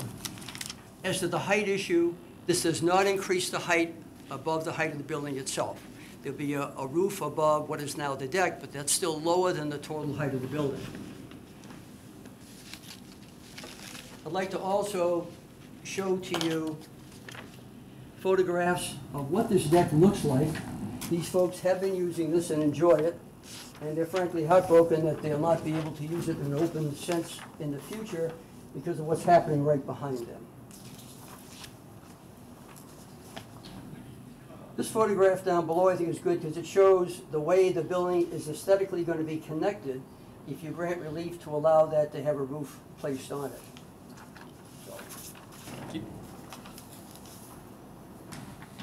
Thank you. I know at the last session was also a question about height, the interior height of the building. Will it conform to the building code? I have a letter from Phoenix, the architect, on the signature and seal of the architect stating that the area above the garage would be 7 feet 6 inches, which is 3 inches above the minimum height, and that the porch roof would be started at a perimeter of 7.6 and raised to 8.6. So it clearly conforms to the code requirements. So I wanted to give that confirmation to try and address that concern.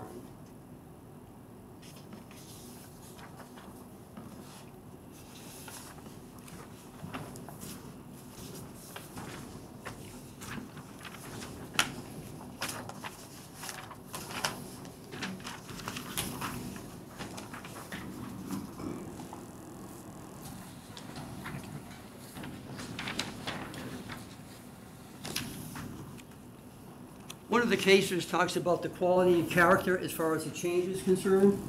And I think that you can see from the architectural design, the way these folks maintain their property and other circumstances, there's been no derogation to the quality of what's there now. In fact, as a personal point of view, I think aesthetically, and looking at the architectural drawings, it looks better with that second connector between the garage and the dwelling itself. That's a personal feeling, but I think that it shows there will not be an adverse effect on the quality or character of the property itself. As far as density is concerned, we're not talking about an increase in the number of people living on the property. It's simply to enable them to enjoy that property in a better sense by having a family room to be able to enjoy. You can see from the layout that the second floor is really right now one big room with a kitchen at one end and a living in the other, living room in the other. It's one area. So this will give them an area of some privacy and to allow, say, the children to go off in the family room area while the parents are in the other area. Parking is not an issue for this property. If you've driven by it, it has a two-car garage, 2 parking spaces in front, and additional parking spaces on the right and left. So it's way in excess of any zoning requirement for parking. It will not have any effect on the neighborhood from the current circumstances. It will not affect the character of the neighborhood. I'd like to introduce, if I could, town map, which I've marked based upon looking at the assessor's records, what are one-family, two-family, and other uses in the neighborhood. And basically, this whole section of Green Street is all residential. There are 3 apartments across the street, and I've marked, you can see there are a lot of two-families there already in the neighborhood, as well as their property. So again, what we're asking for is consistent with the character of the neighborhood right now. Thank you. And therefore will not have an adverse effect on that. Now, I know that this is not a plebiscite, that we just don't come in with a bunch of people saying, go for it, and you therefore vote for it. However, since the standard here is whether or not what we're asking for will have a substantial detriment to the neighborhood, what the neighbors have to say is relevant. And I'd like to, I saw on the tape that neighbors appeared before and spoke in support of these folks. We have, in addition, some letters I'd like to use in the record from the abutters as well, voicing their support for what we're asking this board to do.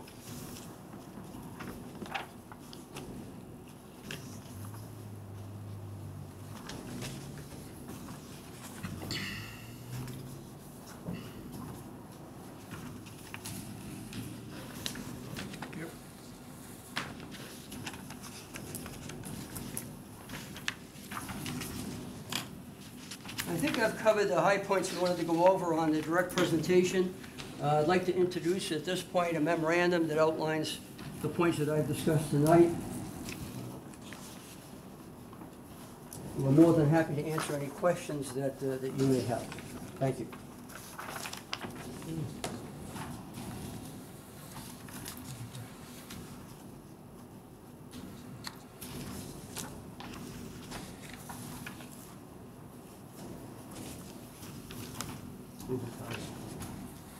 Thank you.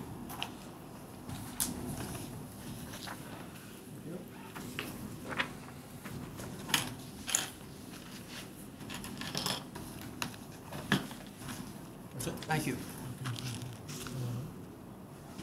Mark, do you have any comments you want to add to this whole thing? I do not. Ask the board members for the same thing. The only comment is, I don't see this as being any more detrimental to You the mind if I neighborhood. come up closer? I have trouble. Yeah, I don't see this as being detrimental to the neighborhood Oh, with that, what you I'll propose. one of my hearing aids if you want. Yeah, I can order. I'm sharing.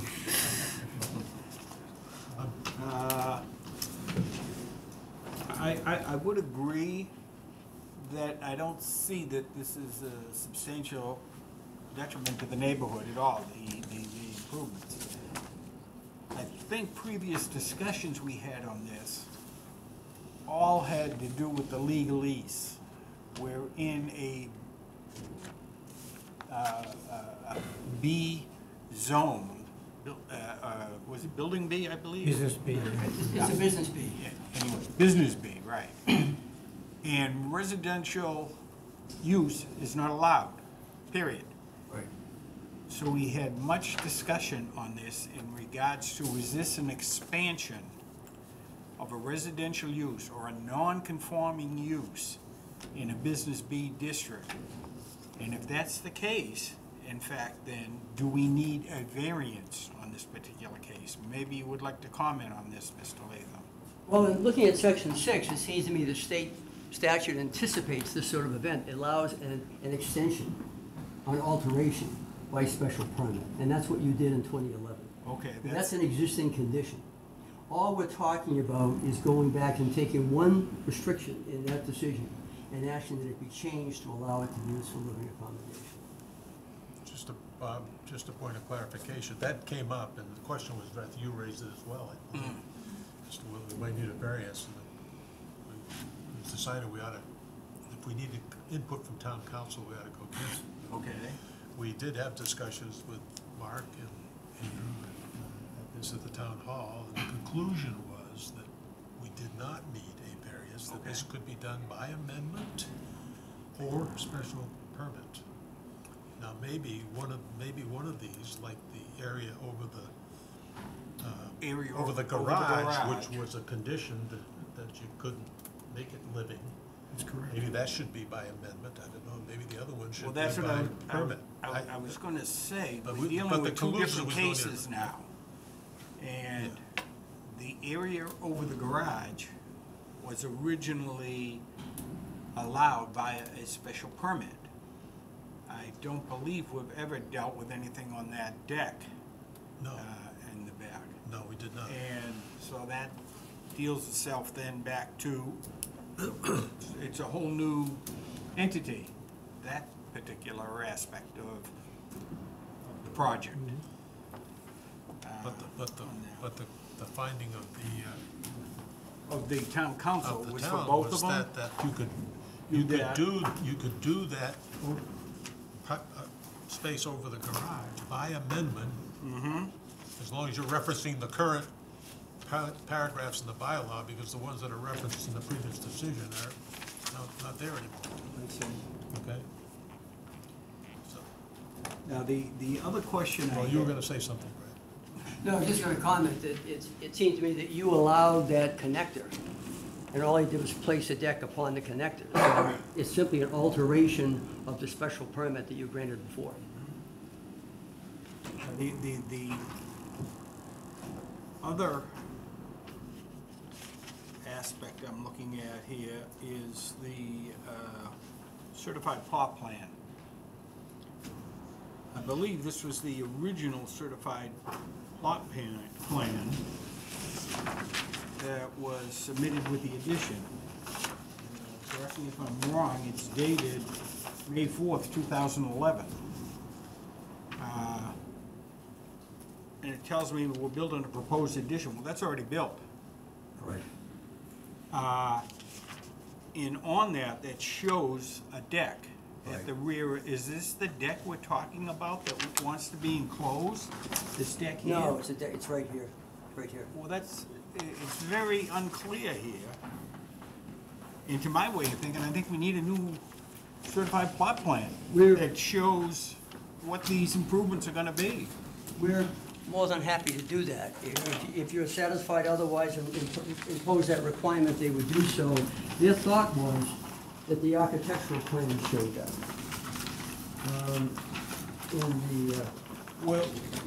On the existing condition, it shows the deck. And then that's sheet 1, and then sheet 2 shows this Four Seasons. Yeah, I see that there. Okay. And since it's all within the existing footprint, that's why I felt. Right. But if you feel a need and want to impose that as a condition, I'm sure they'd be more than willing to have the surveyor confirm that. I did go and look in the building jacket, and an as-built plan, I guess, wasn't filed there. Okay. Yeah, you're right. I would agree with you there that it's kind of it's indicated on these architectural drawings on that. So the enclosure over that second-story deck is pretty much a four-season. It is. No heat, just screens. It'll have no heat. It'll be, No heat, just exactly as it is.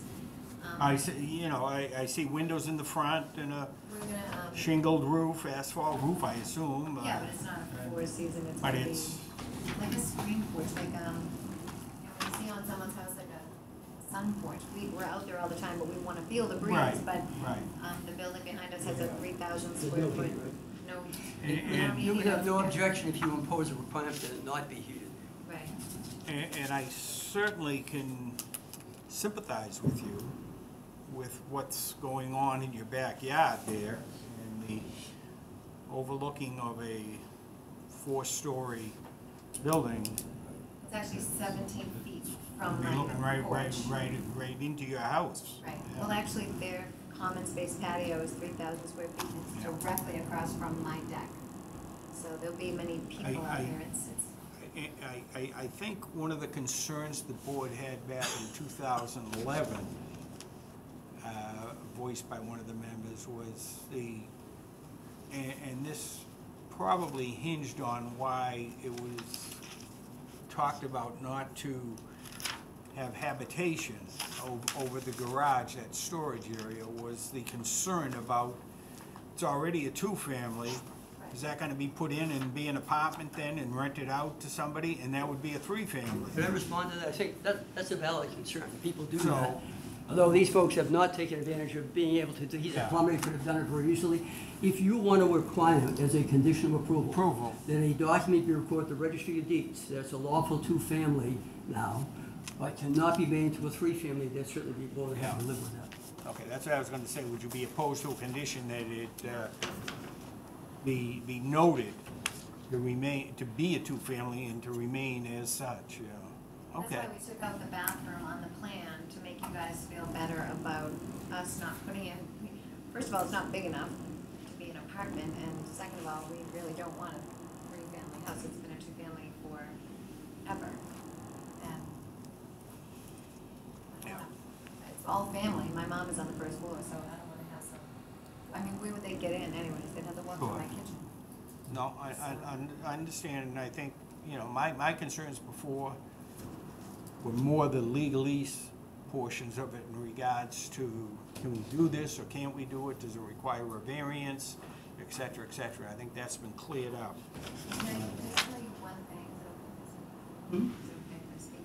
What's that? Is it okay if I speak? Go ahead. At the last meeting, you were concerned about living space and some sort of a,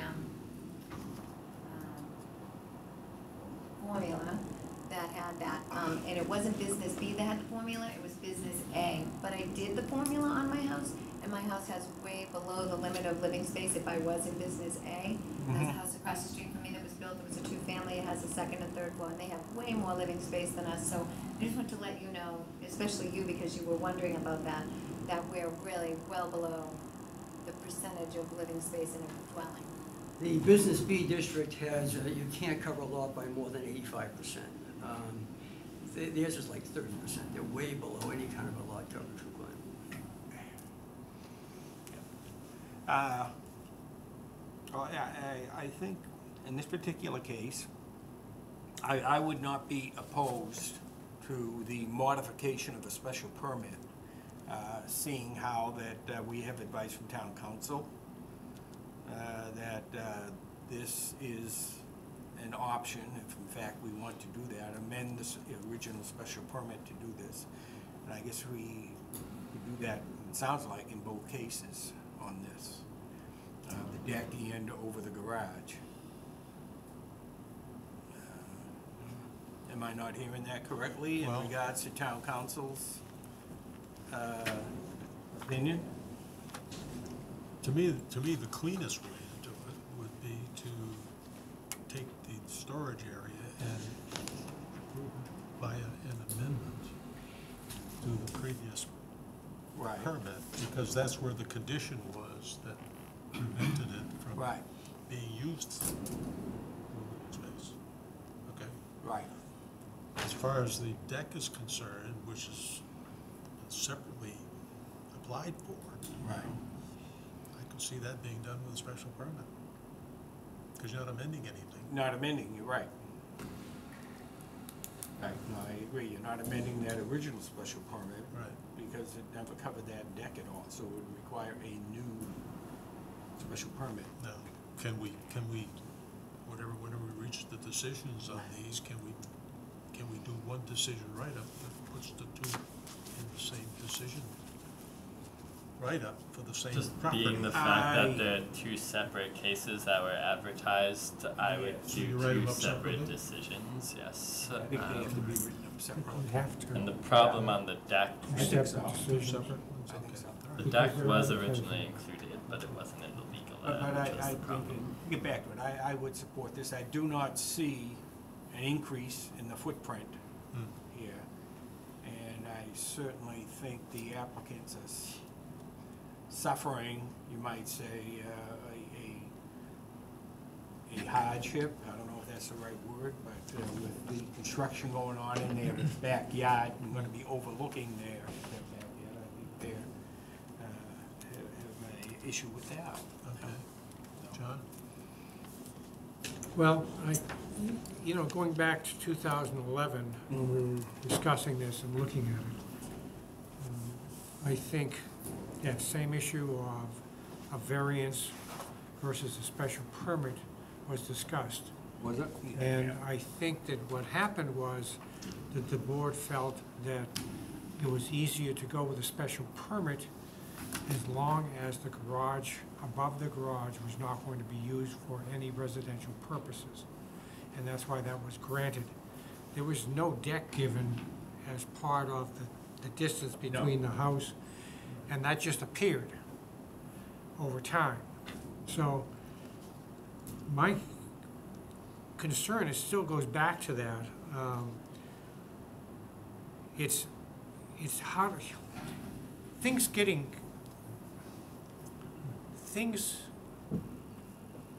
seem to move along at their own will, and things that were not agreed upon just get moved, and after 10 years, nobody looked at it, so it becomes legal.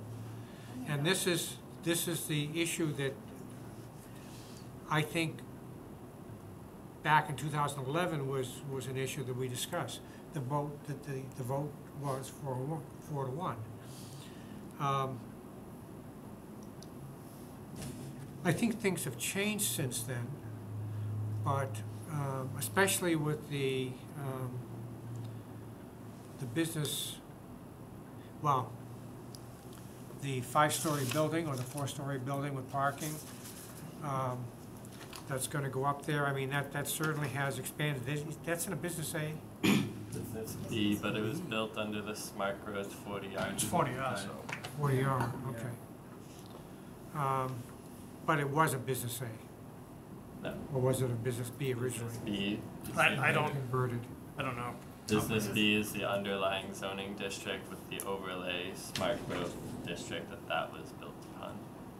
And that was done after 2011. Yeah. So a lot of things have been done to create problems.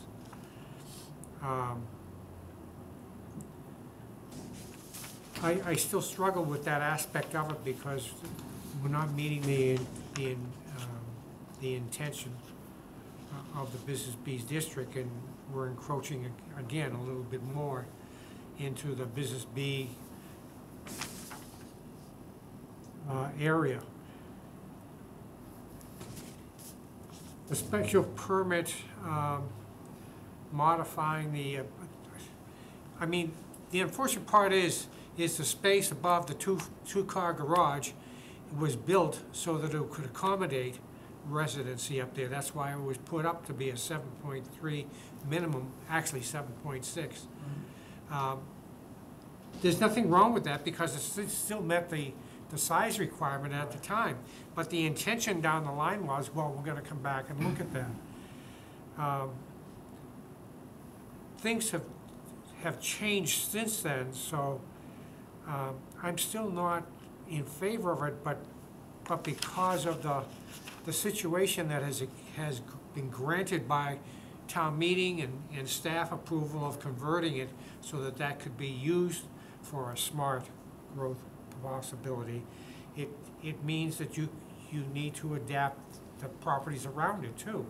So this is an intention, so that means that once we do this, that anybody else on Green Street will have justification for coming in and doing exactly the same thing.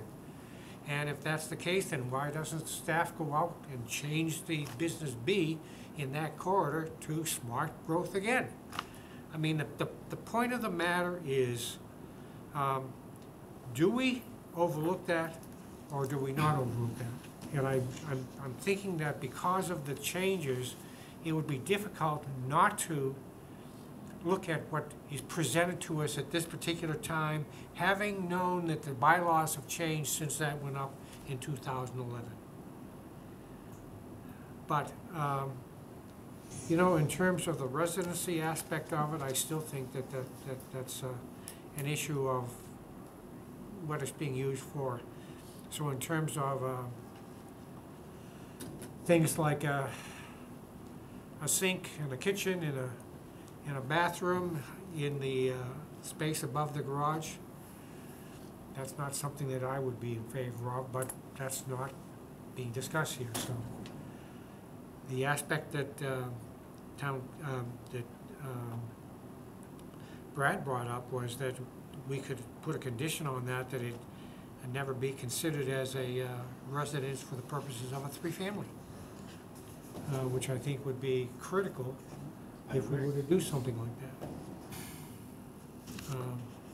Because, again, encroachment in this community has continued and continued. And we don't seem to be able to do anything about it. So.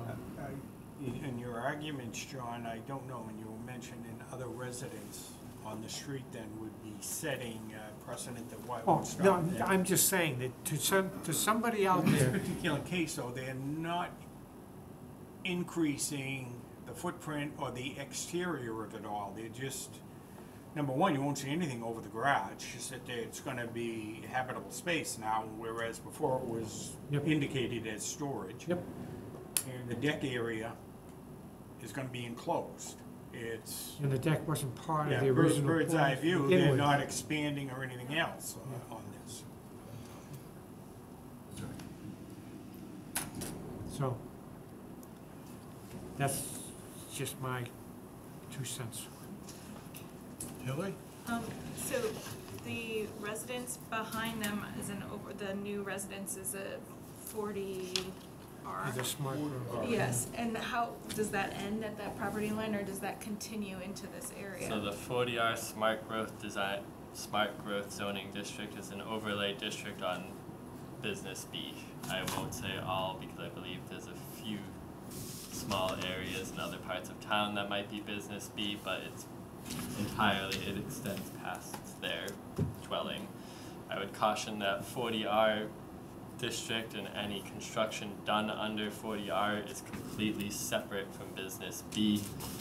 They have different design guidelines, they have different regulations. Any building that's out there that was permitted under Business B falls under Business B regulations, and smart growth guidelines are for this only when applied for new construction. So Okay, so if we had that, like, it can't be made a three-family, that overlay isn't going to negate that in some way? correct.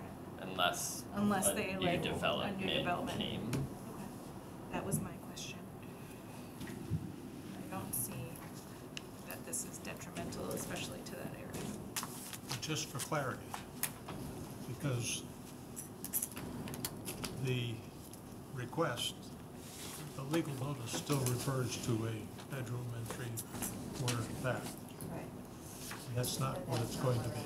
So the legal notice is different than what's actually going to happen. Okay. I mean, when we reviewed this back on June 19th, all this stuff was discussed, but I think there was kind of, I want to say, general recognition and positive view of what you wanted to do. The main issue was how to execute what you wanted to do in terms of writing up any decision, okay? Because there was an issue about variance vis-a-vis permit, vis-a-vis amendments and all that stuff, and that's been clarified. So,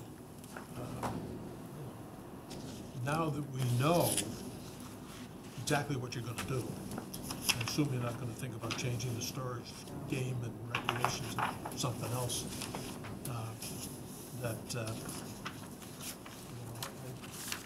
I don't have a fundamental issue with what you're doing. I think it enhances the use of your property, particularly the deck with what's going on behind you.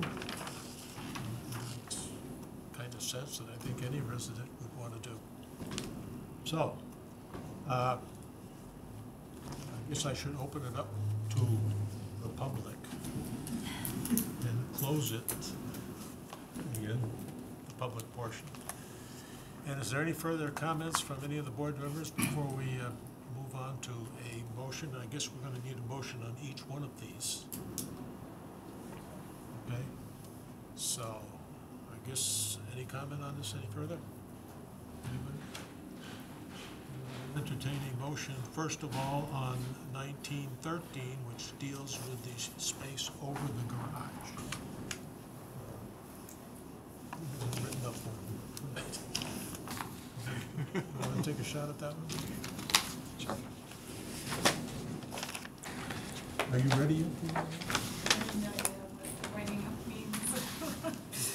All right, so Baptism under fire sometimes. So I'll start with the modification one. Over the garage. Your templates. Yeah, I move to grant the petitioners, let's see, Wade and Lorraine Wilworth a special permit under sections 7.3.2 to convert a storage space above the garage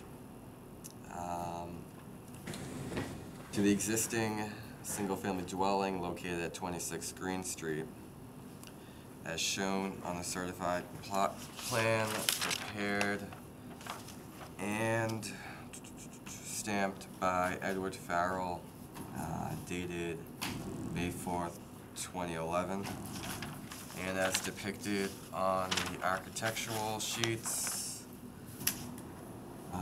Let's see, prepared by Phoenix Collaborative Architects of Wakefield, Massachusetts, stamped by Peter Sanderos, sheets 4, 2, and 5.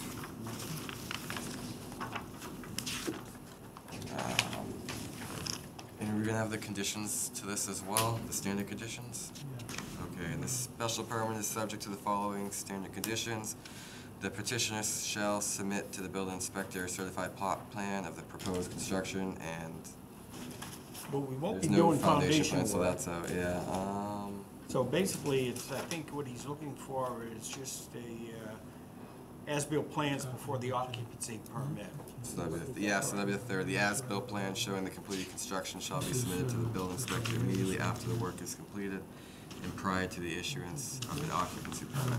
Okay, and then, if you remember, John noted, Brad mentioned, possible condition that it remain a two-family dwelling.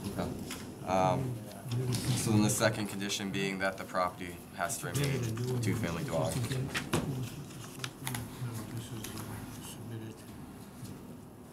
Good.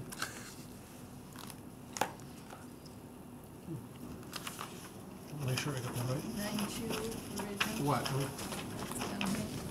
What, the right plan? The right. 1919. No, I don't have that. I don't have the latest ones. There you do. Yes, I do. Yes, I do. The architectural plans. Yes, Yeah. 9-2. Yeah. 9-2-19. Yeah. Okay. Yeah. Did you reference any plot plan? Yeah, the plot plan, the He architectural gave drawing. reference plot plan That's, by Edwin Farrell. Now, are we granting a special permit or are we modifying the existing special permit? So with this one, a Yeah, motion that's the to one you modify the mentioned. special Yep. permit. Okay. And not to include a master bedroom, but So that's, that's what 13 is, a modification of did the. you include the, I did not include the master bedroom. no, did you include the condition about? be retained as a two-family house in And we're perpetuity. paying attention at that moment. Right. All right. But now, in the modifications, are we putting in a three-quarter bath? No, that no longer applies. That's what I thought. So we're reading from the latest, but it actually is not what we want to do. So it's been modified since the legal ad, yes. I wouldn't go based on the legal ad. So I didn't include the bedroom or the bathroom. Right. Motion. I would agree with that. So it would just be living space, just generic living space.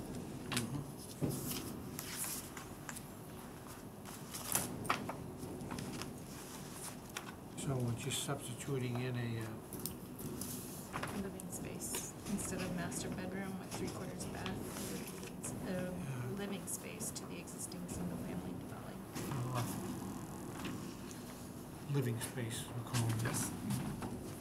I don't see a set of drawings in this package, in this folder.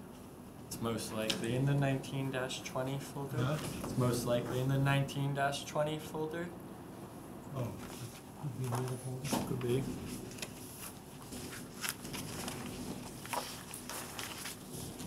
That's what I got. Yeah. that's Right. Okay. All right. I'll second it. You second? Yes. Good. Thank you. Didn't even have to ask. There you go. All in Learned something favor? here.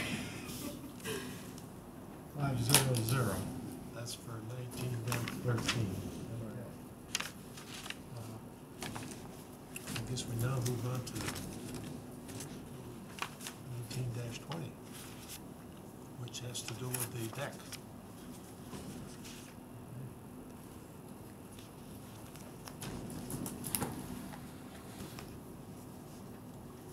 Is there any further discussion on the deck issue?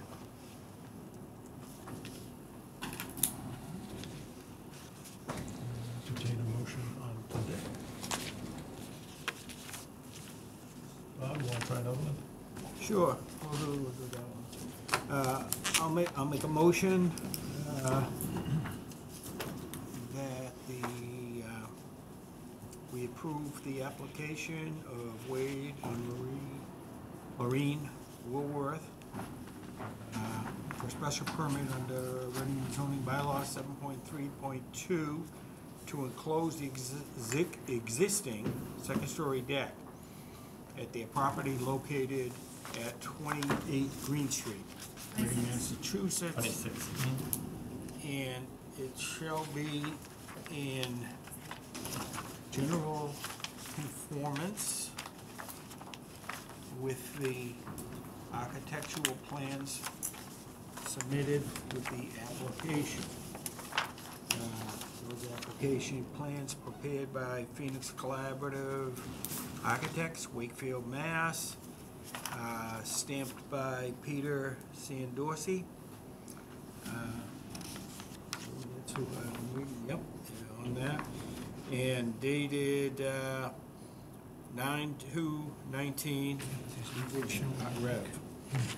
sheets 4. Looks like they're out of order, yeah, at least what I have. I have 4, 2, and 5 That's what I have. for the sheets. Yeah. Okay, so we'll make reference to, and it's indicated on those sheets, we used to call it, with clouding around the area to be enclosed. There's no architectural plans, all it is a rendering of what It's it's a going to look like rendering, from the outside. elevation showing it, it's an elevation, and, So I guess that would come later when they go to Plans. Mark and get the building permit. yeah. There was a rendering presented tonight, you might want to say, what is it? One of these we did get tonight, put it in here somewhere, maybe you wanted to make reference to it here. The image you showed. No, this showed the existing one, I'm sorry. That's what I was thinking of, the existing, it doesn't show the proposed there. But, okay, no, just, yeah, in general conformance with the architecture plans. So noted. Second on that? Are we including the young as part of the requirements or no? 3-season boards versus Uh, residents. Either is more detrimental. I don't How would think that that's a affect the big neighborhood? issue. Yeah, really. You know, I can see them, At this point, 2 years, 5 years down the line saying, I'd like to heat this or something. Let's put some wiring in here, put some electric heat in or something. It's our backyard, that's where we hang out, so we don't wanna And, heat it. I don't know if they'd even be back here before the board if they came to the building inspector to do that 4 or 5 years down the road, unless we put a condition in saying. So if they're sitting out there one night and a neighbor complains because they plugged in a portable electric heater, am I gonna go get them? Yeah, I don't. I don't think so. I don't. only if they blew the lines in the connecting homes. So, no, I don't think I need, It was discussed. That was yeah, just put a making condition sure. on that, noting that. Did I hear a second? I'll second. Okay, Henry seconds it. All in favor? I want to say 4.5, but I What the think it goes as a 5. I What suppose. the heck? God, that was so hard to get your arm up, John. It is. Okay, let me stamp Thank this, you very Brad. much, appreciate your time, considering this.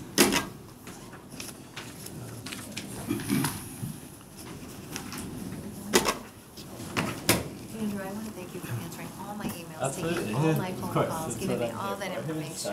You were Happy to fantastic. help. Okay. Yeah. Thank you. Good night, you guys. Are you gonna give them plans? Yeah, Brad? I'm going to give you a copy of the, Do you want stamp plans? I keep forgetting, sorry. you know what we're doing.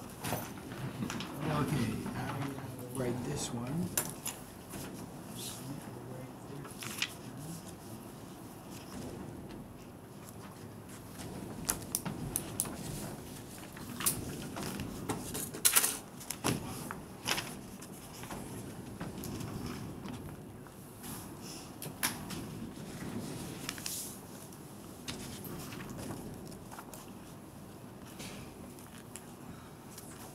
Good light reading there, huh, for later?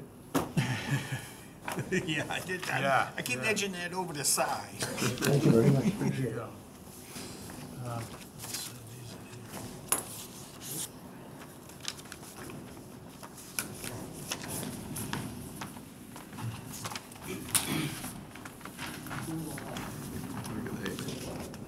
Okay, I will write that. What if you missed already? I have to get up in 7 hours. That's all right. You can leave. And I'm not even Hey, so do I. of an older age. Oh, No, that's a I shot, didn't, man. I didn't specify anybody at all. Talking about me. Yeah, but you were looking. Thank you. Okay, thank you. I think the term is retiring age, is what you were looking for. That came in with two. Quick impression, who's this? Yeah, that's right, you got him. Yeah. You got him. All right, we have a couple of sets of minutes, which we received 2 weeks ago. We all reviewed them by now. So that's there. I did provide you guys copies again tonight, just in First one case was you 9/7. lost them. I wouldn't blame you, so. So if everybody's, excuse me, 9/4.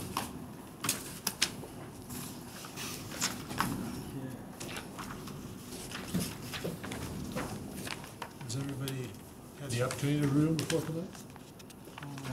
Yeah, I did. So we can get right at it? Yep. No, we're doing 9/4 and 9/18. Got it. 9/4 and 9/18, yes. Fire away. Okay. Now let's start with 9/4.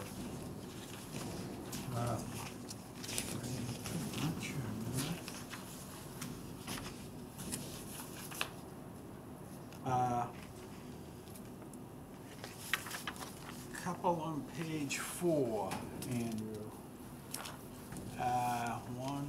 Third paragraph down. Ms. Fluid requested a variance to the next available hearing. I think that's a continuance. It should be a continuance to the next available. And then the next to the last paragraph, starting with Attorney Josh Latham, was present on behalf of the application. I think it probably read better applicant. Applicant, yeah. And then in the middle of that paragraph, the lot is split zone between the apartment A40. Isn't it just A40? It isn't called apartment A40, is it? Yeah, you're correct. The A is for apartment. Yeah. And in the,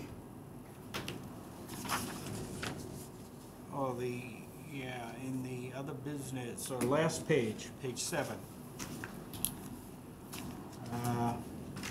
Other business, last paragraph. I think this is Hillary mentioned in there, and I don't want to put words in your mouth, Hillary, but I just thought the way it was written up there was a little confusing, and I said, parent-teacher conference at the schools, Well, and it's took this- out were held today. Well, it's the But- school open houses were held during concurrent to the time of the meeting. Right, so if you wanted to That do was- some of that, it yes. sounded confusing to me anyway, but, Yes, and it's something to keep, yeah. that's all I had on that month. So, yeah, you could take out were held today. Yeah, yep.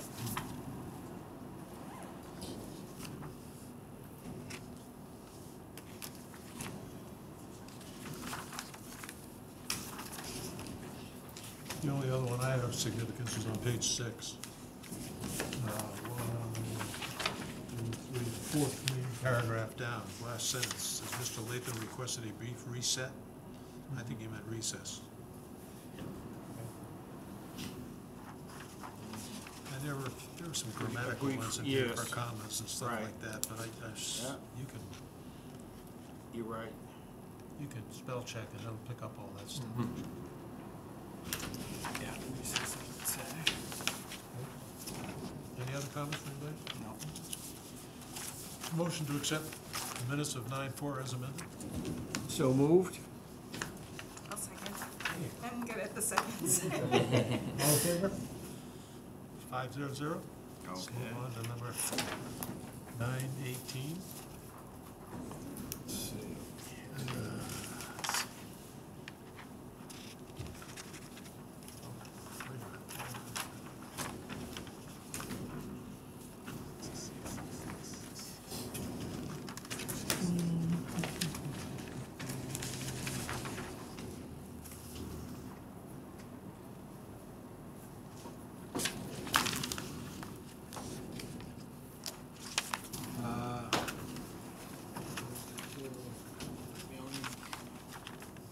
So let's see, page 3, first sentence, or excuse me, first paragraph, second sentence. He asked Mr. Dupel if the previous deck was permitted. I think it means if. Yep. It should be if. The previous deck was permitted. Yes. And, yeah, that's on the other one. On page 4,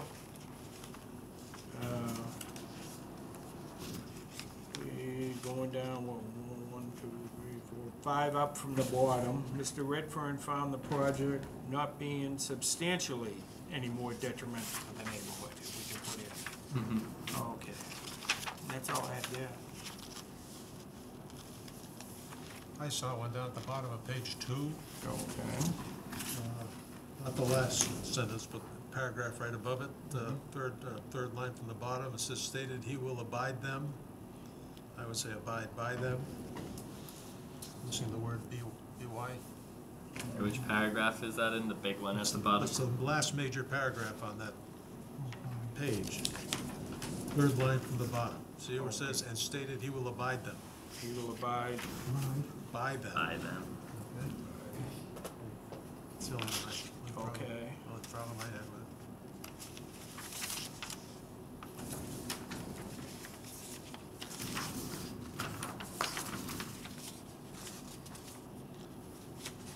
Although the other one on page 5 there,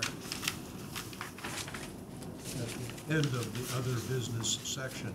The board reviewed issues surrounding members missing meetings and what Mullen Rule forms would need to be signed. I would change maybe the what to that.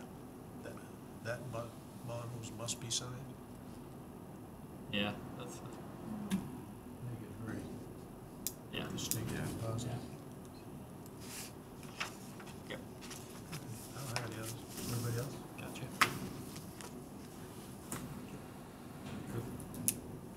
I'll take a motion to accept the minutes of September 19th as modified. So moved. I'll second. I'm with the Hillary response. Oh, sorry. I'm sorry. Yes, yes, definitely. I'll second. All in favor? 500. Okay, good. The only other thing I wanted to bring up is that we've been experiencing a lot of continuations lately. Continuations upon continuations. Some of them may be very well justified. But we're getting requests for continuations by emails, memos. I just want to throw in a comment for discussion. If people come in and want a continuance, would it be wrong to say to have them come to the meeting and request a continuance?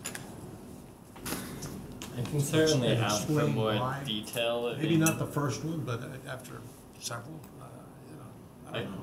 I could agree to that. I get frustrated when I see, okay, we're having a third continuance, a fourth Right. continuance. Just a lot of time We don't know why they continuances want are because they can't make the meeting. So then to ask them to come And and the one with- explain why they can't make the meeting, that, 104 Salem Street, I mean, they're working the problem. That's Right. That's justifiable. so I can certainly ask for more detail in continuance requests Or ask and for, why. give us a reason. Yeah, right. Yep. So I can certainly do that. Continuances, we don't know what's going on. Yeah. And if it is multiple, I would agree that they should come in and explain where they are We in asked the them to come in process. tonight. And Okay. yep. That's why they're here. So. Well, it's the additional continuances when they go 3 and 4 and 5 and nothing gets done. And that's what's hard to justify, especially when you're looking for input into validity of the continuance, which would impact what the person is asking for.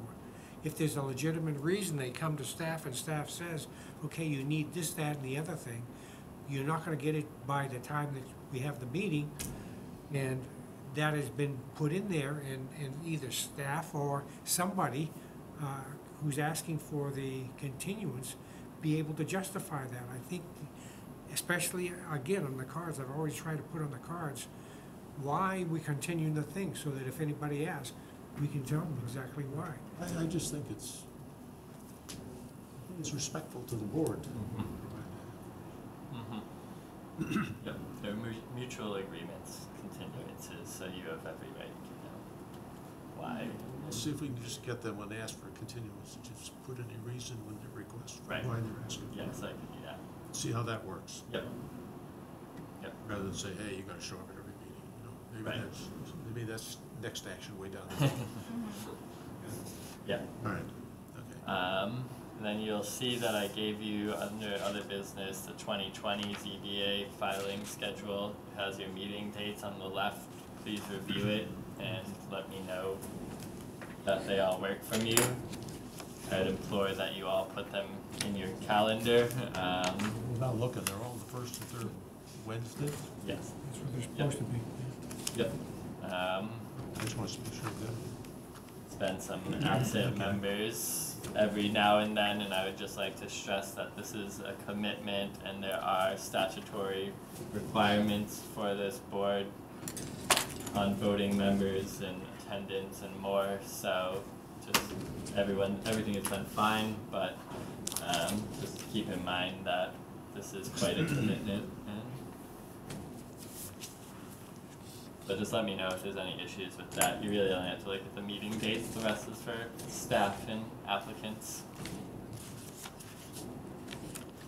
There's no other subject matter that people want to bring up. I'll entertain a motion to adjourn this meeting. So moved. I'll second it. I was gonna say, why don't we have Hillary make the motion? That would have been a good one, yeah. Next time I'll do it. Okay, all right, cool. Sounds good. All in favor? 900, okay. 9:30. 9:30 on the dot. Hey, that's not bad with all the. Could have been worse. Yeah.